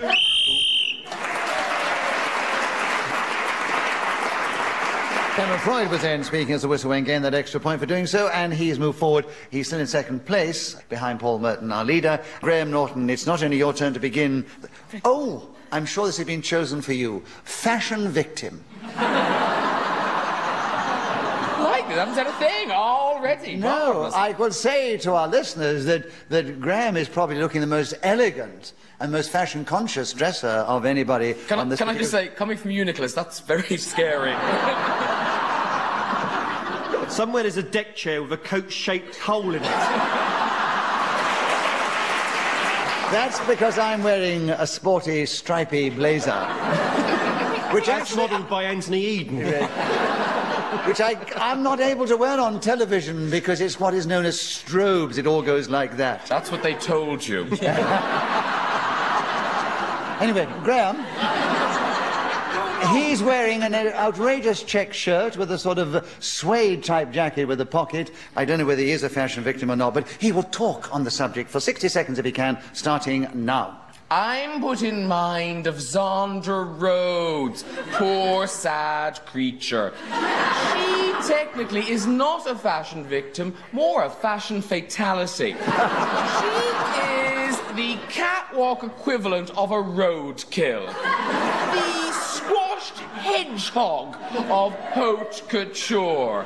Some spiky, bloody mess on the street would be more attractive than one of the bizarre kaftan-esque things that she puts over her head in the morning. Does she not have a full-length mirror in her house? And as for the strange doodlings she places upon her very own head. I can't understand it at all. You do sort of think it's crueler to test that on her than an animal.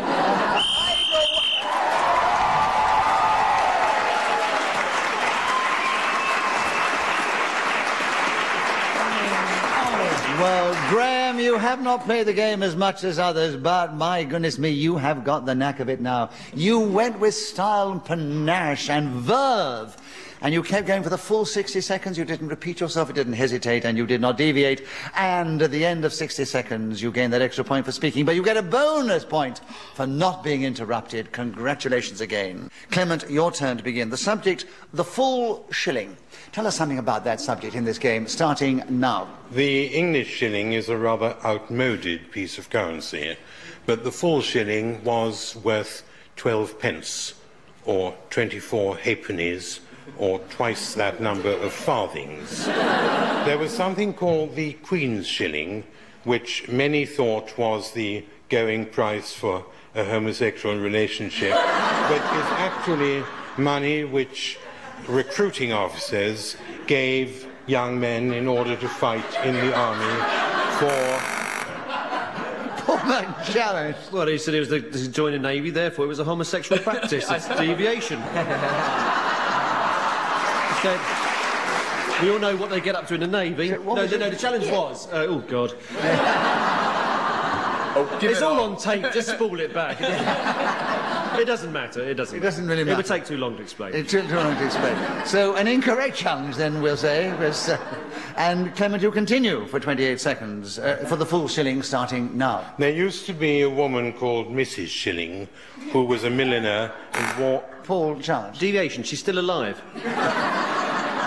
Gertrude Shilling. Gertrude Shilling, yes.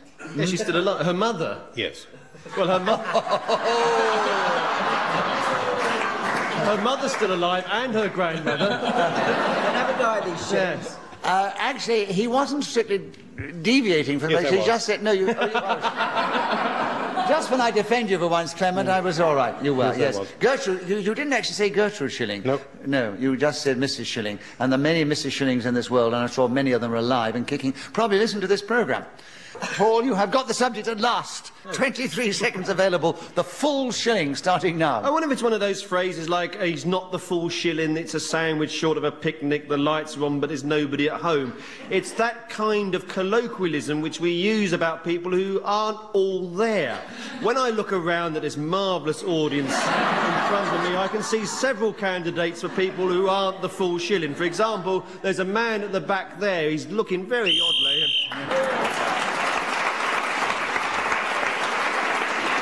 So Paul Merton once again kept going to the whistle when gained that extra point for doing so and has increased his lead at the end of the round. And Paul, it's your turn to begin. And the subject is déjà vu. Will you tell us something about déjà vu in just a minute, starting now? I'm sure I've had this subject before. As I was saying, the experience of déjà vu, you may be sitting reading a book when suddenly an image comes into your head of being in that same position with a piece of paper in your hand with typed words on it. You think, I have done this before. I have lived a life before. Graham Norton, you challenge first. Oh, in fairness, it was repetition, really. Yes, it was. Right. Graham, there are 33 seconds left. Déjà vu is with you, starting now. I recall watching an American film, very frightening, scared me, and it contained a teenage girl, and after one of her friends was killed in a similar way than all the other people she knew in the college, she screamed, "Oh no, it's like déjà vu all over again." And, oh, thank God. Richard Morton, you challenge. I just couldn't get to the end. It was scaring the life out of me. I'm sorry. I think it was repetition, though. We had a little breath there. Was there a little tiny breath there? A breath is hesitation, actually. We're allowed to breathe twice. Hesitation, that was the word. Just when you were going to get to the denouement, just as the knife was coming down there, Graham. Yes, and if it's déjà vu, you can't help but have repetition. Yeah. But he hesitated. But he hesitated. Yeah. Oh, I see. He hesitated. Oh, I do beg your But he pardon. got muddled between hesitation and repetition. Yeah. He hasn't played the game as much as you. I see. And I'm from Scotland, you know. Oh, yeah. Can't you tell by my accent, Paul? Absolutely. All right. So, the first Tyneside who's been adopted by the Scots. 7 seconds are available for you, Richard, on Déjà Vu, starting now. I've always wondered what indeed the French use for the term déjà vu. Because if that's their phrase for it, then what do they... Clement Freud. I just thought it would be nice to press this buzzer. Was it? Well, no. Disappointing. Disappointing. So, Richard, you have a point for an incorrect challenge. You keep the subject. There is half a second left. Déjà Vu starting now. Quel dommage! So, Richard Morton gained that extra point for speaking as the whistle went, and he has moved forward, and he is in second place now behind Paul Merton. Clement Freud, it's your turn to begin. The subject is gear. Tell us something about gear, starting now. Gear is a Hebridean island which is just west of the Mull of Kintyre. You would overfly Arran, and on the way to Islay, possibly Colonsay, there is Gear, spelled G-I and then the first letter again, H-A.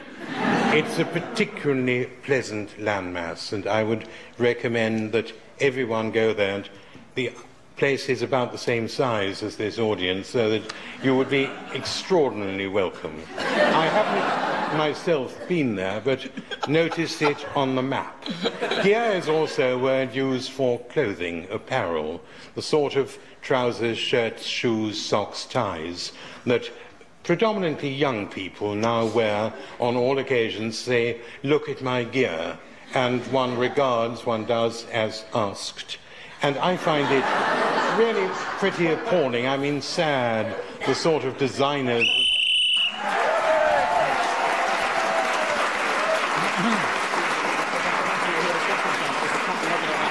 Well, it is very rarely that we have somebody who starts the subject and finishes it without being interrupted, and it's happened twice in this show already, and kept going to the whistle and gained that extra point for doing so, and a bonus point for not being interrupted, and he's now gone into the lead just ahead of Paul Merton. And Paul, it's your turn to begin. The subject is the endurance test. You have 60 seconds as usual, starting now. If you were an ordinary punter up here at the Edinburgh Fringe Festival and you decided to see 10 shows a day for every single 24 hours of the particular thing that's going on up here, you would need to have the stamina of a workhorse, because there are over 500 shows, there are thousands of performers, there are 14 pints of beer to drink every hour. It's extraordinary the amount of effort and work you'd go to just to be simply...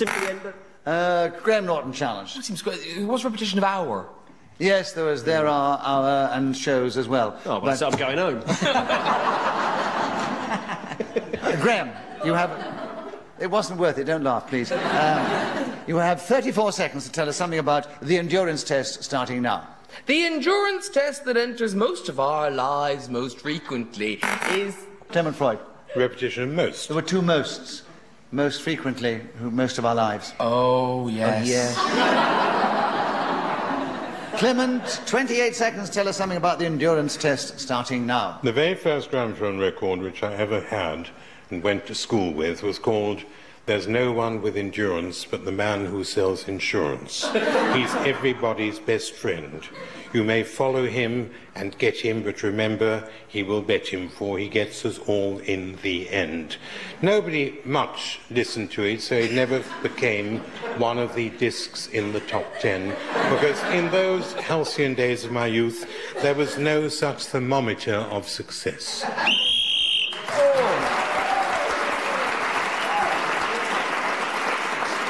Well, Clement Freud's illustrating his success of playing this game, because he kept going to the whistle when gained that extra point and has increased his lead at the end of the round. Richard Morton, will you take the next round? My favourite figurine. Can you tell us something about it? In just a minute, starting now.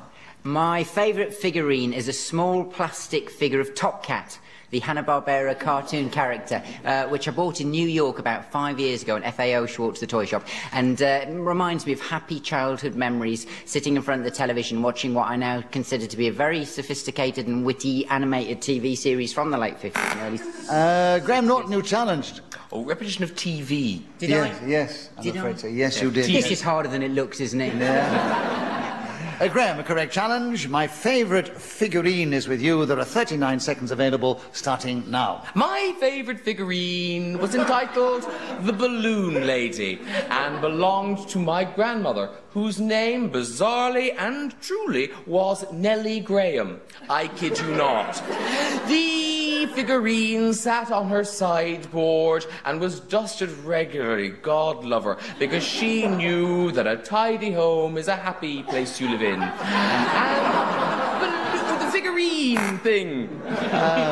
Richard Morton, you've challenged. Yeah, that was hesitation, but Graham, I never knew your grandmum had sideboards. What, did she have like... You've got your grandmother's sideboards. Figurines in them. Yeah. Lovely.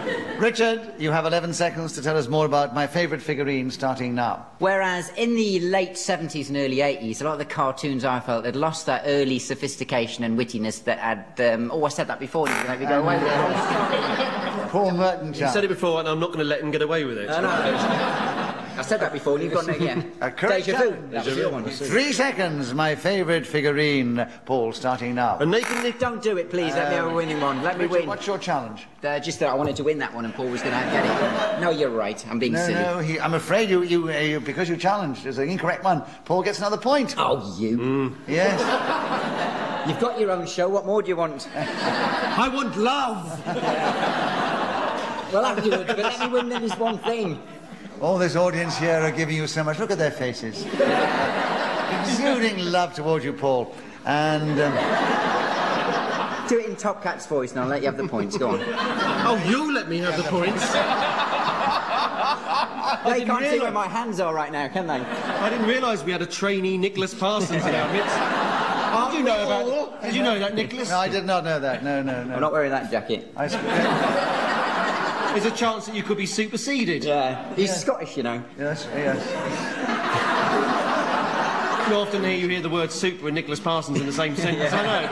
I wish I'd never started this, I'm sorry. Right. We cede on, and there are 2 seconds available. That's all, Paul, for my favourite figurine, starting now. Picture the scene. You've got a lovely mantelpiece in your living room.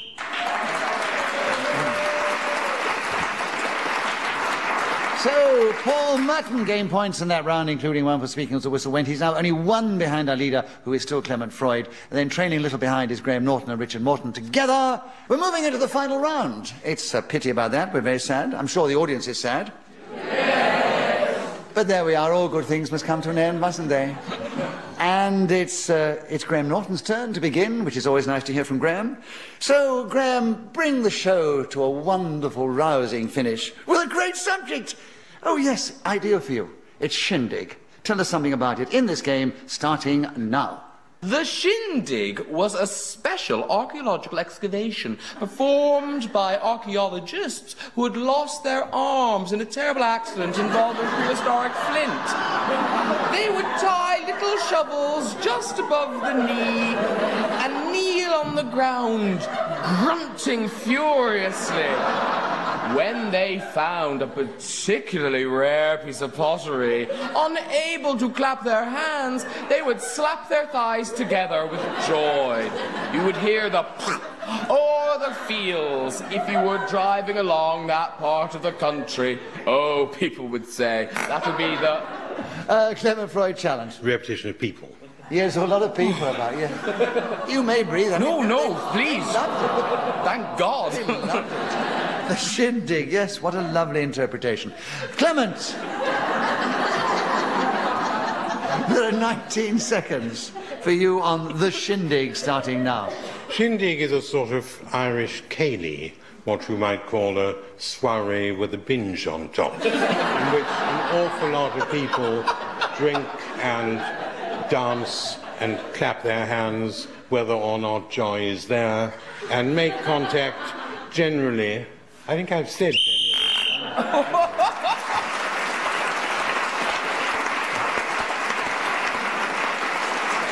Actually, Richard, you challenged with only half a second to go. What was your challenge? Did I? Yes. Well, Clement actually told you what he did. Yeah? Well, I was just trying to get back in the game. no, he said he'd repeated something. And I wanted to hear that phrase again, soiree with a binge on top. Oh, I see. He did actually repeat something, so you have half a second to go on Shindig starting now. Oh, no, someone else to challenge. Paul. Hesitation. Yes, right, Paul.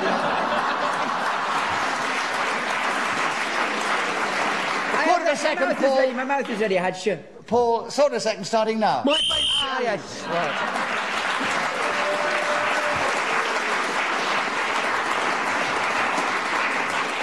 So, we have no more time to play, just a minute. For those interested in the points, let me give you the final situation. Graham Norton, in spite of going for nearly 2 rounds without being interrupted, but it's the contribution he makes which is so wonderful. He didn't get many points. No. Great contribution. Richard Morton, a similar situation, lovely contribution, fewer points.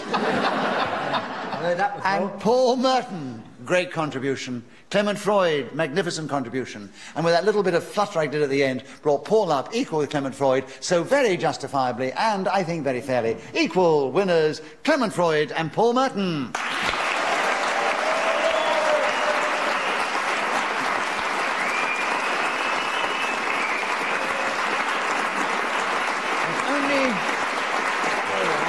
Remains for me to say thank you to our 4 exciting players of the game, Paul Merton, Graham Norton, Richard Morton and Clement Freud. I also have to thank Elaine Wigley for blowing her whistle so charmingly and also helping me keep the score.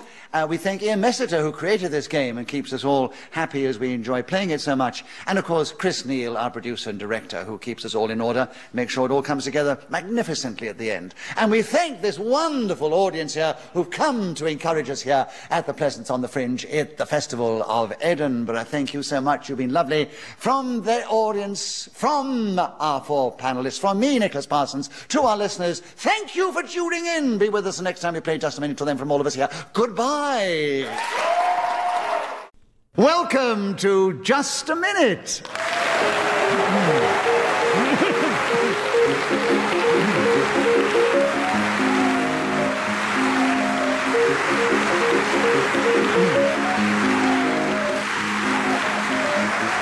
Hello, my name is Nicholas Parsons, and as the Minute Waltz fades away, once more it is my pleasure not only to welcome our many listeners, but also the 4 exciting, individual and humorous talents who this week are going to pit their wits and display their verbal dexterity as they play Just a Minute. We welcome that flamboyant and extrovert comedian and actor Tony Slattery, the stand-up comedian and all-round performer Stephen Frost, the actor and theatre producer Derek Nimmo, and the restaurateur, politician, writer, racehorse owner, you name it, he's done it, Clement Freud. Would you please welcome all 4 of them? And as usual, I am going to ask them to speak on a subject that I will give them, and they will try and do that without hesitation, repetition, or deviation. Beside me sits Anne Osborne, who's going to help me keep the score. She's going to hold the stopwatch, and she'll blow a whistle when the 60 seconds are up. And this particular edition of Just a Minute is coming from St. James's Concert Hall in the delightful and lovely island of Guernsey. And we're going to begin the show this week. Who better? Yes, Tony Slattery. Tony, will you go on the subject of the gate crasher, starting now? Well, interesting enough for those listening at home, there are, in fact, in this concert hall, 350 gate crashers. Because neither... Oh, I'm so sorry. Clement Freud challenge almost immediately, yes. And we can recognise the hesitation. Clement, you get a point for a correct challenge. You take over the subject. It's the gate crasher, and there are 51 seconds starting now. Technically, I suppose a gate crasher is someone who goes to a party to which he or she has not been invited. My advice to one of those people, should there be a... Tony Slattery, you got back in again. Yes, it was. You got back in again. You have 40 seconds to continue, starting now. You've just reminded me, one of the most literal pieces of gate crashing I ever did was on my first driving test. I happened to fail it because when the chap said, when I hit the dashboard, you have to do an emergency stop, I put it into reverse and drove into someone's garden. This is absolutely true, and I in fact failed the test. And what's more... Derek Nimmo, challenge. Test. You were doing the test, yes. So, a correct challenge from you, Derek. You get a point, of course, for that. There are 22 seconds still available. The subject is the gatecrasher. If you're going to a society party which you're attempting to gate crash, I would advise you to go dressed, if you're a man, as a major in the Argyll and Sutherland Highlanders. Nobody will ever question your apparel. You'll be welcomed and sat down, given a glass of champagne, or maybe something even strong, perhaps a whiskey and soda, if that is the kind of tipple that you like. I did actually witness in Colombo last week. In this game, whoever is speaking as the whistle goes gains an extra point. On this occasion, it was Derek Nimmo. Derek, it's nibbles. Tell us something about nibbles in this game, starting now. I myself have never been a great nibbler. My wife, in fact, likes nibbles, and she has them strategically around the house. You'll go into one room, there'll be a bowl with some nuts within it. Perhaps another has crisps or even chips. And perhaps somewhere else there'll be... Stephen Frost challenge. Yeah, two perhaps. There were two perhapses, yes. Yes, right. we started on the theme. Give it a keep going. Stephen, 44 seconds are available. You have a point for a correct challenge. Nibbles is with you, starting now. Last week, my pet cat died. It was called Nibbles. And of course, the whole family was very sad. It was my fault. I didn't think the microwave would kill it. But it was the only way to dry it after washing it. Nibbles was the family favourite. He used to come up to us when we were cooking and sit on the salad board and rub its bottom up and down, making the food very unhealthy, but we loved that cat. Clement Freud challenged you after that disgusting remark you made, and you've... Clement, what was your challenge? Repetition of ha. Of ha? Ha, ha, ha. No, I don't think that was a correct challenge, Stephen. So you have a point for an incorrect challenge. You have 21 seconds available for you on Nibbles, starting now. Of course, we brought a new one and named it Nibbles too. Clement was sorry to challenge. Repetition of course. Clement, 20 seconds available for you on Nibbles, starting now. Nibbles are an excellent thing to take a party that you're gate crashing. Bring a bowl of nibbles and nobody will stop you at the door and say, have you been invited? Chips, crisps, nuts, pretzels, whatever there is in the container with nibbles will give you free entry to the... And Derek got in... Repetition of entry. Yes, you did mention entry before. And you... Oh, there's 2 seconds left, Derek. So, Nibbles, 2 seconds. I really love having my earlobe...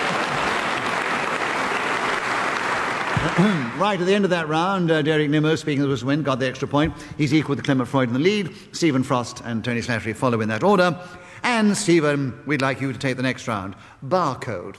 Tell us something about it in this game, starting now. Next time you go shopping to the supermarket, take a black felt-tip pen with you. And when you pick up the products you wish to purchase, put a line down the barcode and you'll find you'll get it much cheaper than originally priced.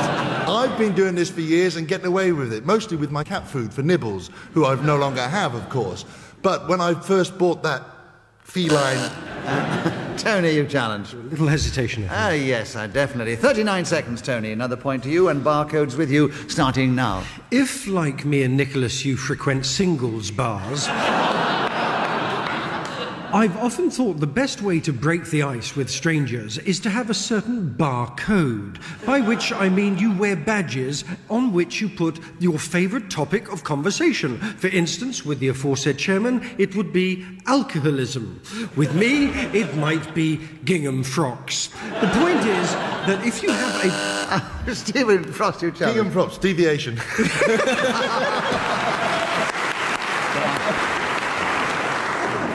So, 15 seconds with you, Stephen. Barcode starting now. If you cut out the barcodes from all packets of cornflakes or any type of cereal in the supermarket and stack them end to end, you'll... How does this game work again? What are we going to do? Oh, it's an impossible game, yes. So many phrases are repetitious. And Clement, you got in first. You got a point for that, of course. And barcodes back with you. 6 seconds starting now. One of the most interesting things about barcodes is... Stephen... Deviation barcodes aren't interesting. Well, perhaps they are to Clement. I've got to be fair within the rules. Yeah, they would be to Clement. Yeah, yes. Right, yeah. Though he's not strictly speaking. Deviating within the rules of just a minute. So still with you, Clement. 3 seconds barcode starting now. When evening comes, I never tire Clement got that extra point at the end of the round. He's also taken the lead, and he begins the next round. Clement, the information highway, that is the subject. Tell us something about it in just a minute, starting now. I'm not tremendously conversant with the information highway, but for the record, if you want to email me, the number is fr.point/barcode UK. No comment. I have a typewriter which is not going to survive the millennium because one of the ratchets has dropped off.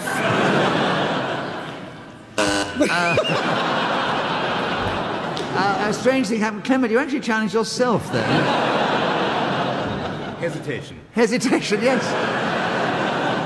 33 seconds starting now. If you drive up the motorway, you will find all sorts of information on that highway. Turn left, no stopping, kill, RAC... Stephen, what is Kill? Kill? Yes, Just kill? Speed kill. Just get out your car and shoot somebody. Just west of Dublin. West? Kill? Yeah. No, it's a town. It's a town. It's not on the motorway. Highway. Oh, highway. On the highway, all right. Oh, so clever, Clement. Clement, yes. You justified it, Clement, right.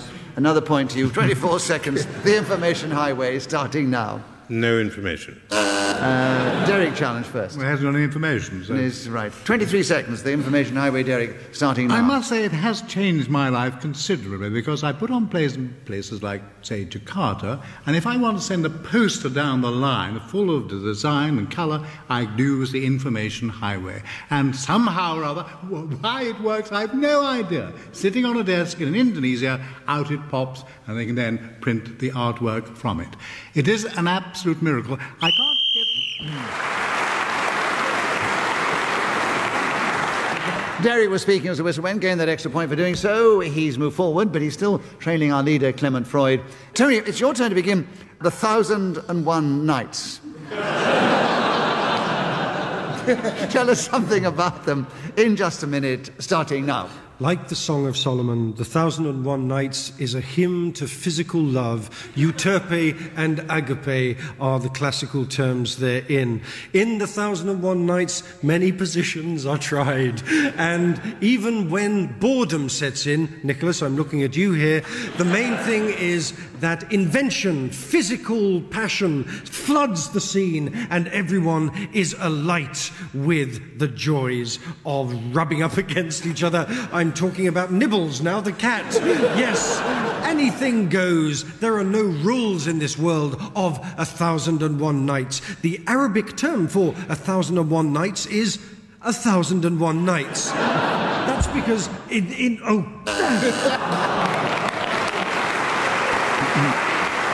Tony, that's the longest anybody's gone for a while. We went for 46 seconds. Oh, well done. But unfortunately, you stumbled there. Clement Freud got in first. 14 seconds with you, Clement. The 1001 Nights starting now. 1001 Nights is a rather higher figure than you tend to get at investitures. Nevertheless, you go to Buckingham Palace, having been summoned by Her Majesty, who appears with a sword, which she claps upon your shoulder, saying, "Arise, Sir 987.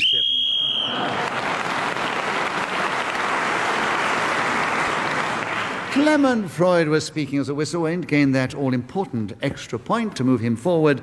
And Derek, we move to you now to begin the next round. The subject, Daddy Longlegs. Tell us something about it in this game, starting now. Daddy Longlegs is a book written by Jean Webster in about 1903, I think. It is a very charming book about a little girl who's an orphan. Stephen Frost. It's about yes, and a book as well, right. Stephen, you've got in with 51 seconds available. Daddy Longlegs, starting now. When I was at school, we used to catch them on the playing fields and pull their legs off one by one and make them spin around. One by one. What's the matter with you? End to end. One by one. You're a great phraseology man, aren't you? End to end, one by one, yes. 45 seconds. Back with you is the subject of Daddy Longlegs, Derek, starting now. One of the governors of the school noticed a particular girl and thought that she would benefit from a better education. So she was sent away to a college in a different part of America, and then she was told to write a letter once a week to this man called Smith. It wasn't his real name, but she wasn't allowed to know what he was called, so she had to call him Daddy Longlegs, and that she did. And many years later, many letters, many. My turn, I'll do it in a minute, then you can have it back. So you got in there, Stephen. 23 seconds available. Daddy Longlegs starting now. The best thing to do with these insects, if you catch them when they get on your nerves... Derek, challenge. Repetition of catch. You talked about catching them before, I'm afraid. Derek, you got in first. 18 seconds. Daddy Longlegs starting now. The crane fly, which is the official name of Daddy Longlegs. Right, Stephen Frost, you've challenged. What is your challenge? It was a bit of a slur and a hesitation. Well, I'm sure you're right, so Yes. take the subject. On one of the words. 14 seconds. Daddy Longlegs, Stephen, starting now. When they fly into an easterly wind, they get mesmerised by the noise passing over their antennae. This has been scientifically proved by the famous Professor... Derek, challenge. I haven't got antennae. I might have a satellite dish or something. So, sorry, correct challenge, deviation, 4 seconds. With you, Derek, starting now. Hello, Daddy Longlegs. Tony Finally saw him come down the lane. Wait a minute, you've been challenged by Tony Slattery. I'm sorry, was there deviation from the English language? I didn't understand the first word.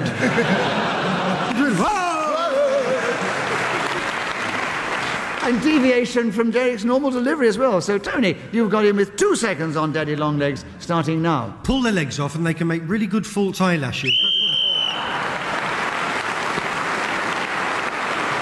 At the end of that round, Clement Freud is still in the lead. And Stephen Frost, it is your turn to begin. The subject...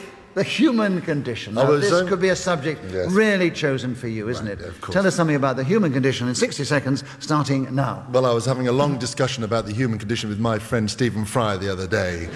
And he said to me, if you go on that programme just a minute, I'll tell you what to say. World, peace, war, what's it all about? Why do humans fight? Why do they make up and then start the argy-bargy again? This is part of the human condition. That's what he told me, and I've said it to you. And I think we can all... Clement Freud challenge. It's repetition. Yes, but which one do you want? I have to know, because you might say something which he didn't repeat. Repetition of what Stephen Fry told him.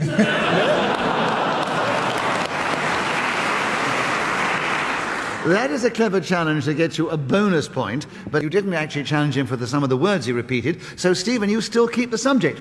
And you have 35 seconds to continue on the human condition, starting now. In the great scheme of things, when whatever God is looking down upon us, they must think, why are these people doing what they do? And I can only reply, I don't know either. And this is part of the human condition, not knowing why we're here. And Derek, Nimmo challenge. Why? There's a lot of whys there, yes. Derek, 19 seconds. The human condition, starting now. 2 weeks ago, I was in Sri Lanka, and there'd been a terrible battle on the Jaffna Peninsula. And this is what I really mean by the human condition, how people can slaughter each other like that. 2,000 young men were killed, some Tiger from Tamil and the others ordinary soldiers. And as I was going to the airport, leaving the country, it was all...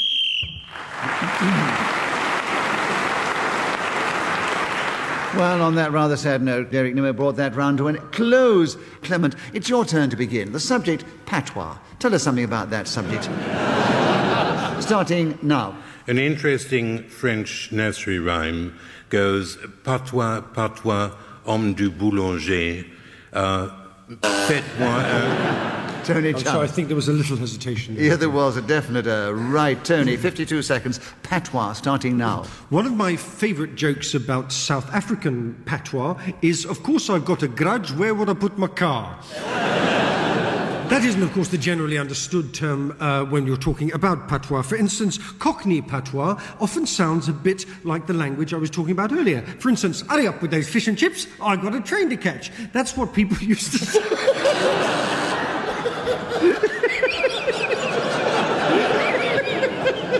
So the person laughing loudest at that last remark was Tony Slattery, the man who delivered it. I'm sorry. What has corpsed you of your own?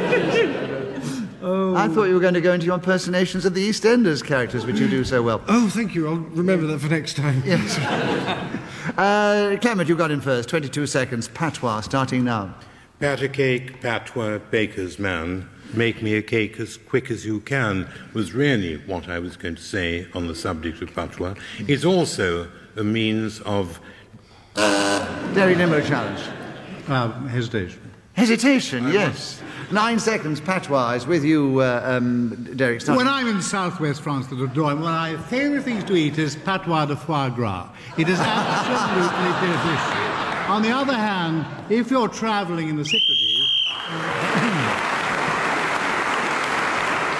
Derek Nimmo got that extra point for speaking as the whistle went, and our two most experienced players of the game, he and Clement Freud, are now equal in the lead. And Tony Slattery, your turn to begin, and the subject here is tax haven.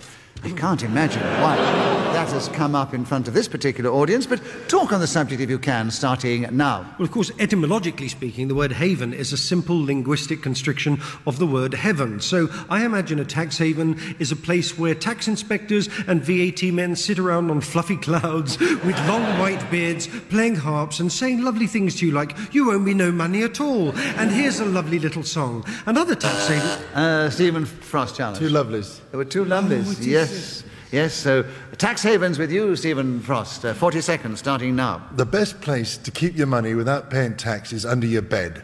Because have you ever seen a queue outside a mattress? I think you'll find that is the easiest... Derek Nimmo challenge. Sorry, now, it was a great mistake. I thought he was going to pack up, but he suddenly came talking. I thought he wasn't going to. He had an agonised, constipated look on his face, and I thought he was going to stop, but he didn't. I apologise. That's not quite You right, get an right? extra point. Thank you very much. No. That's the spirit the game should be played. 30 seconds, Stephen, on tax haven with you, starting now. Of course, none of us here need a tax haven because we don't get paid enough by the BBC for doing this. Clement Freud challenge. I'm sorry, but BBC is... Oh, yes, BBC. I take it down. Right, 26 seconds with you, Clement, tax haven, starting now. I would like Tony to talk about EastEnders a lot. Tony, you've challenged. That was clever, you challenged and then pressed your buzzer. So, the tax havens with you, back with you, Tony, and how many seconds? 20, starting now. Yes, a little-known fact is that the East End of London is one of the most popular tax havens. It's where they all talk like this: "I've got to get out of this bloody square, it's doing my head in." "Leave it, it's family." The audience think you're applauding because they saw you pick up your buzzer and buzz yourself there. I think it was deviation from the subject. Right, Tony, you challenged yourself, you got a correct challenge, and you have 8 seconds on tax haven, starting now. Well, Guernsey is a tax haven in the way that... Stephen Frost. I'm going to go for hesitation there. Why? You said in and and. Yeah, I think there was a bit of hesitation. You're very generous. Yeah. So, Stephen, 5 seconds on tax haven, starting now. One of the best places that's known as a tax haven in this whole wide world, of course.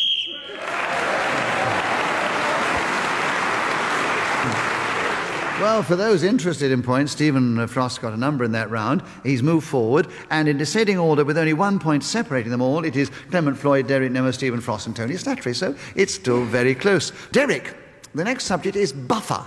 We'd love you to take it and talk on it starting now. Sometimes a buffer state can be very useful to the country which actually is the buffer. For instance, Thailand. It was never colonised or occupied because it stood between British, Burma, India and Malaya on one side and Vietnam, Laos and Cambodia, which were French, on the other. And that was greatly to their benefit. I myself am rapidly becoming a silly old buffer. Now, it's not something which I contemplated some years ago when I started doing this programme, but I find myself, I still stand up, let ladies sit down on... Stephen... to myself there. It was to myself, yes. To myself. Yeah, there was. Well, Stephen, you're doing well. Right, you've got in there. 30 seconds on buffer, starting now. At the end of the railway line, you normally get 2 big buffers to stop the train going out of the station where it shouldn't. Because that's the terminal, you see, where they stop to let the passengers off. And if the buffer wasn't there, there would be an almighty accident, which we wouldn't want, would we? So the buffer is in place to keep the train on the track, on the rails, on.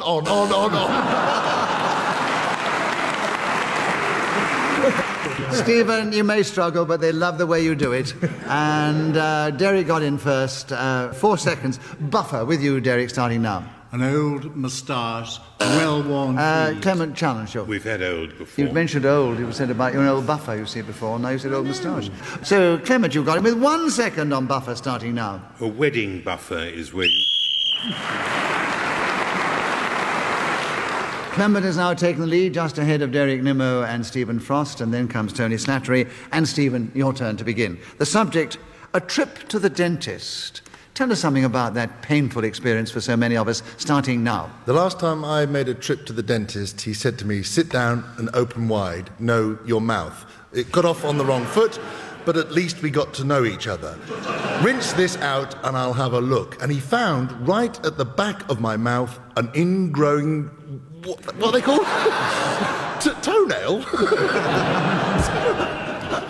Tony, you challenge. I think it was hesitation. I think it was hesitation, yes. 38 seconds. Tell us about a trip to the dentist, starting now. Coincidentally, instead of dental floss to pick bits out between my teeth, I use Stephen's ingrowing toenails. And they're very useful. Funnily enough, this is true. The last time I went to the dentist, I had an accident in that I had one of my wisdom teeth taken out, and the dentist actually severed the lingual nerve, which means half of my tongue is numb, and I keep biting it, and my mouth keeps filling with blood.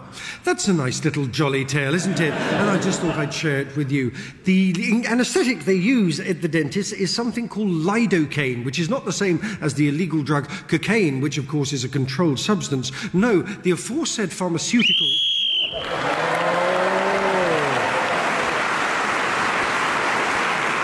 Tony Slattery showing off his university education with all that stuff about drugs and...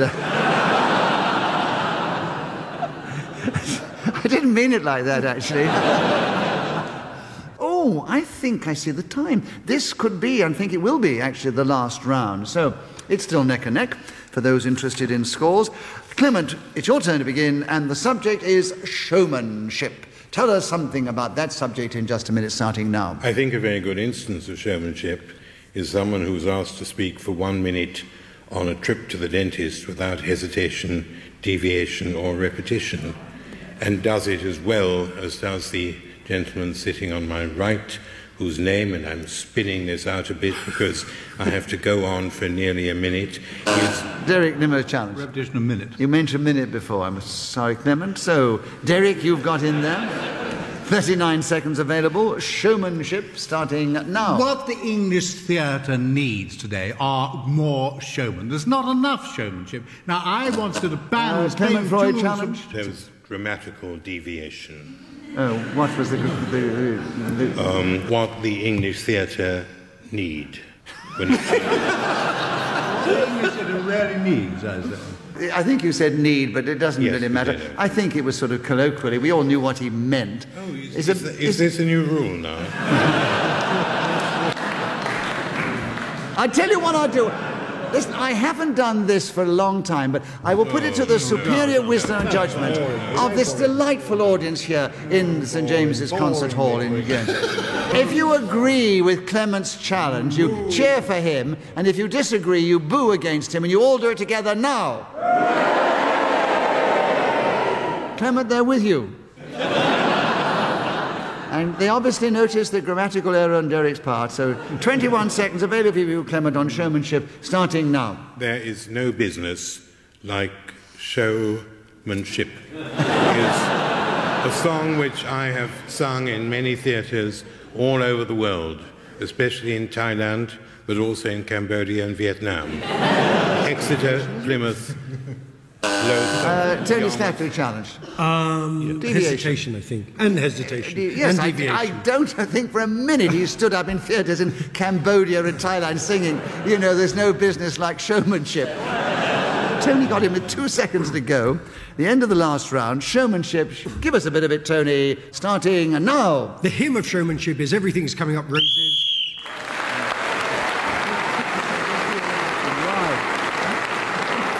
For your applause.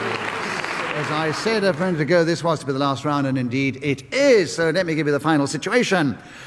Stephen Frost and Tony Slattery, who've not played the game quite as much as the other two, but they are so good at it, they finished equal in third place, very apt, but only 2 points behind Derek Nimmo And the equal number of times of playing the game is Clement Freud. This time, Clement Freud has just won by 2 points. You are the winner this week, Clement. So it only remains for me to say thank you to our 4 delightful players of the game, Clement Freud, Derek Nimmo, Stephen Frost and Tony Slattery, and I thank Anne Osborne for keeping the score for me and blowing her whistle so magnificently and with such style. We also thank the man who created this game, Ian Messiter, and also our producer, Chris Neal, who produces and directs the show with such efficiency. And to all our listeners who have tuned in, we hope you will once more enjoy Just a Minute. Until then, from all of us, goodbye!